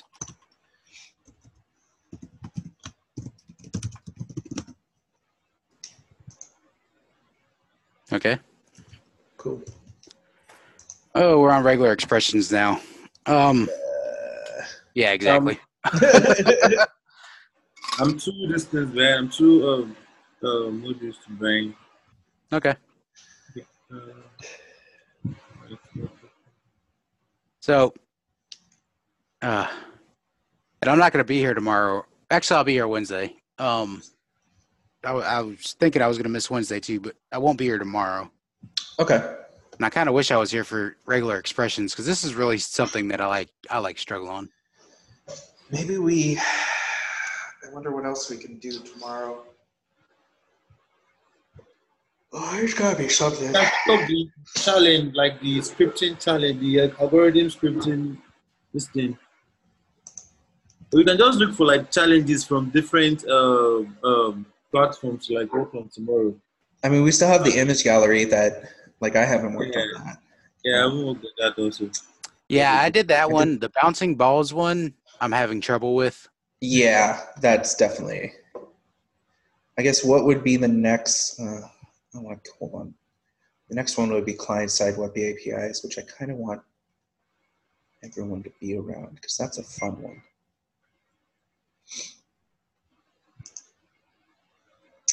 I mean, if y'all want to do algorithms, I guess there's sites you can do algorithms on, like.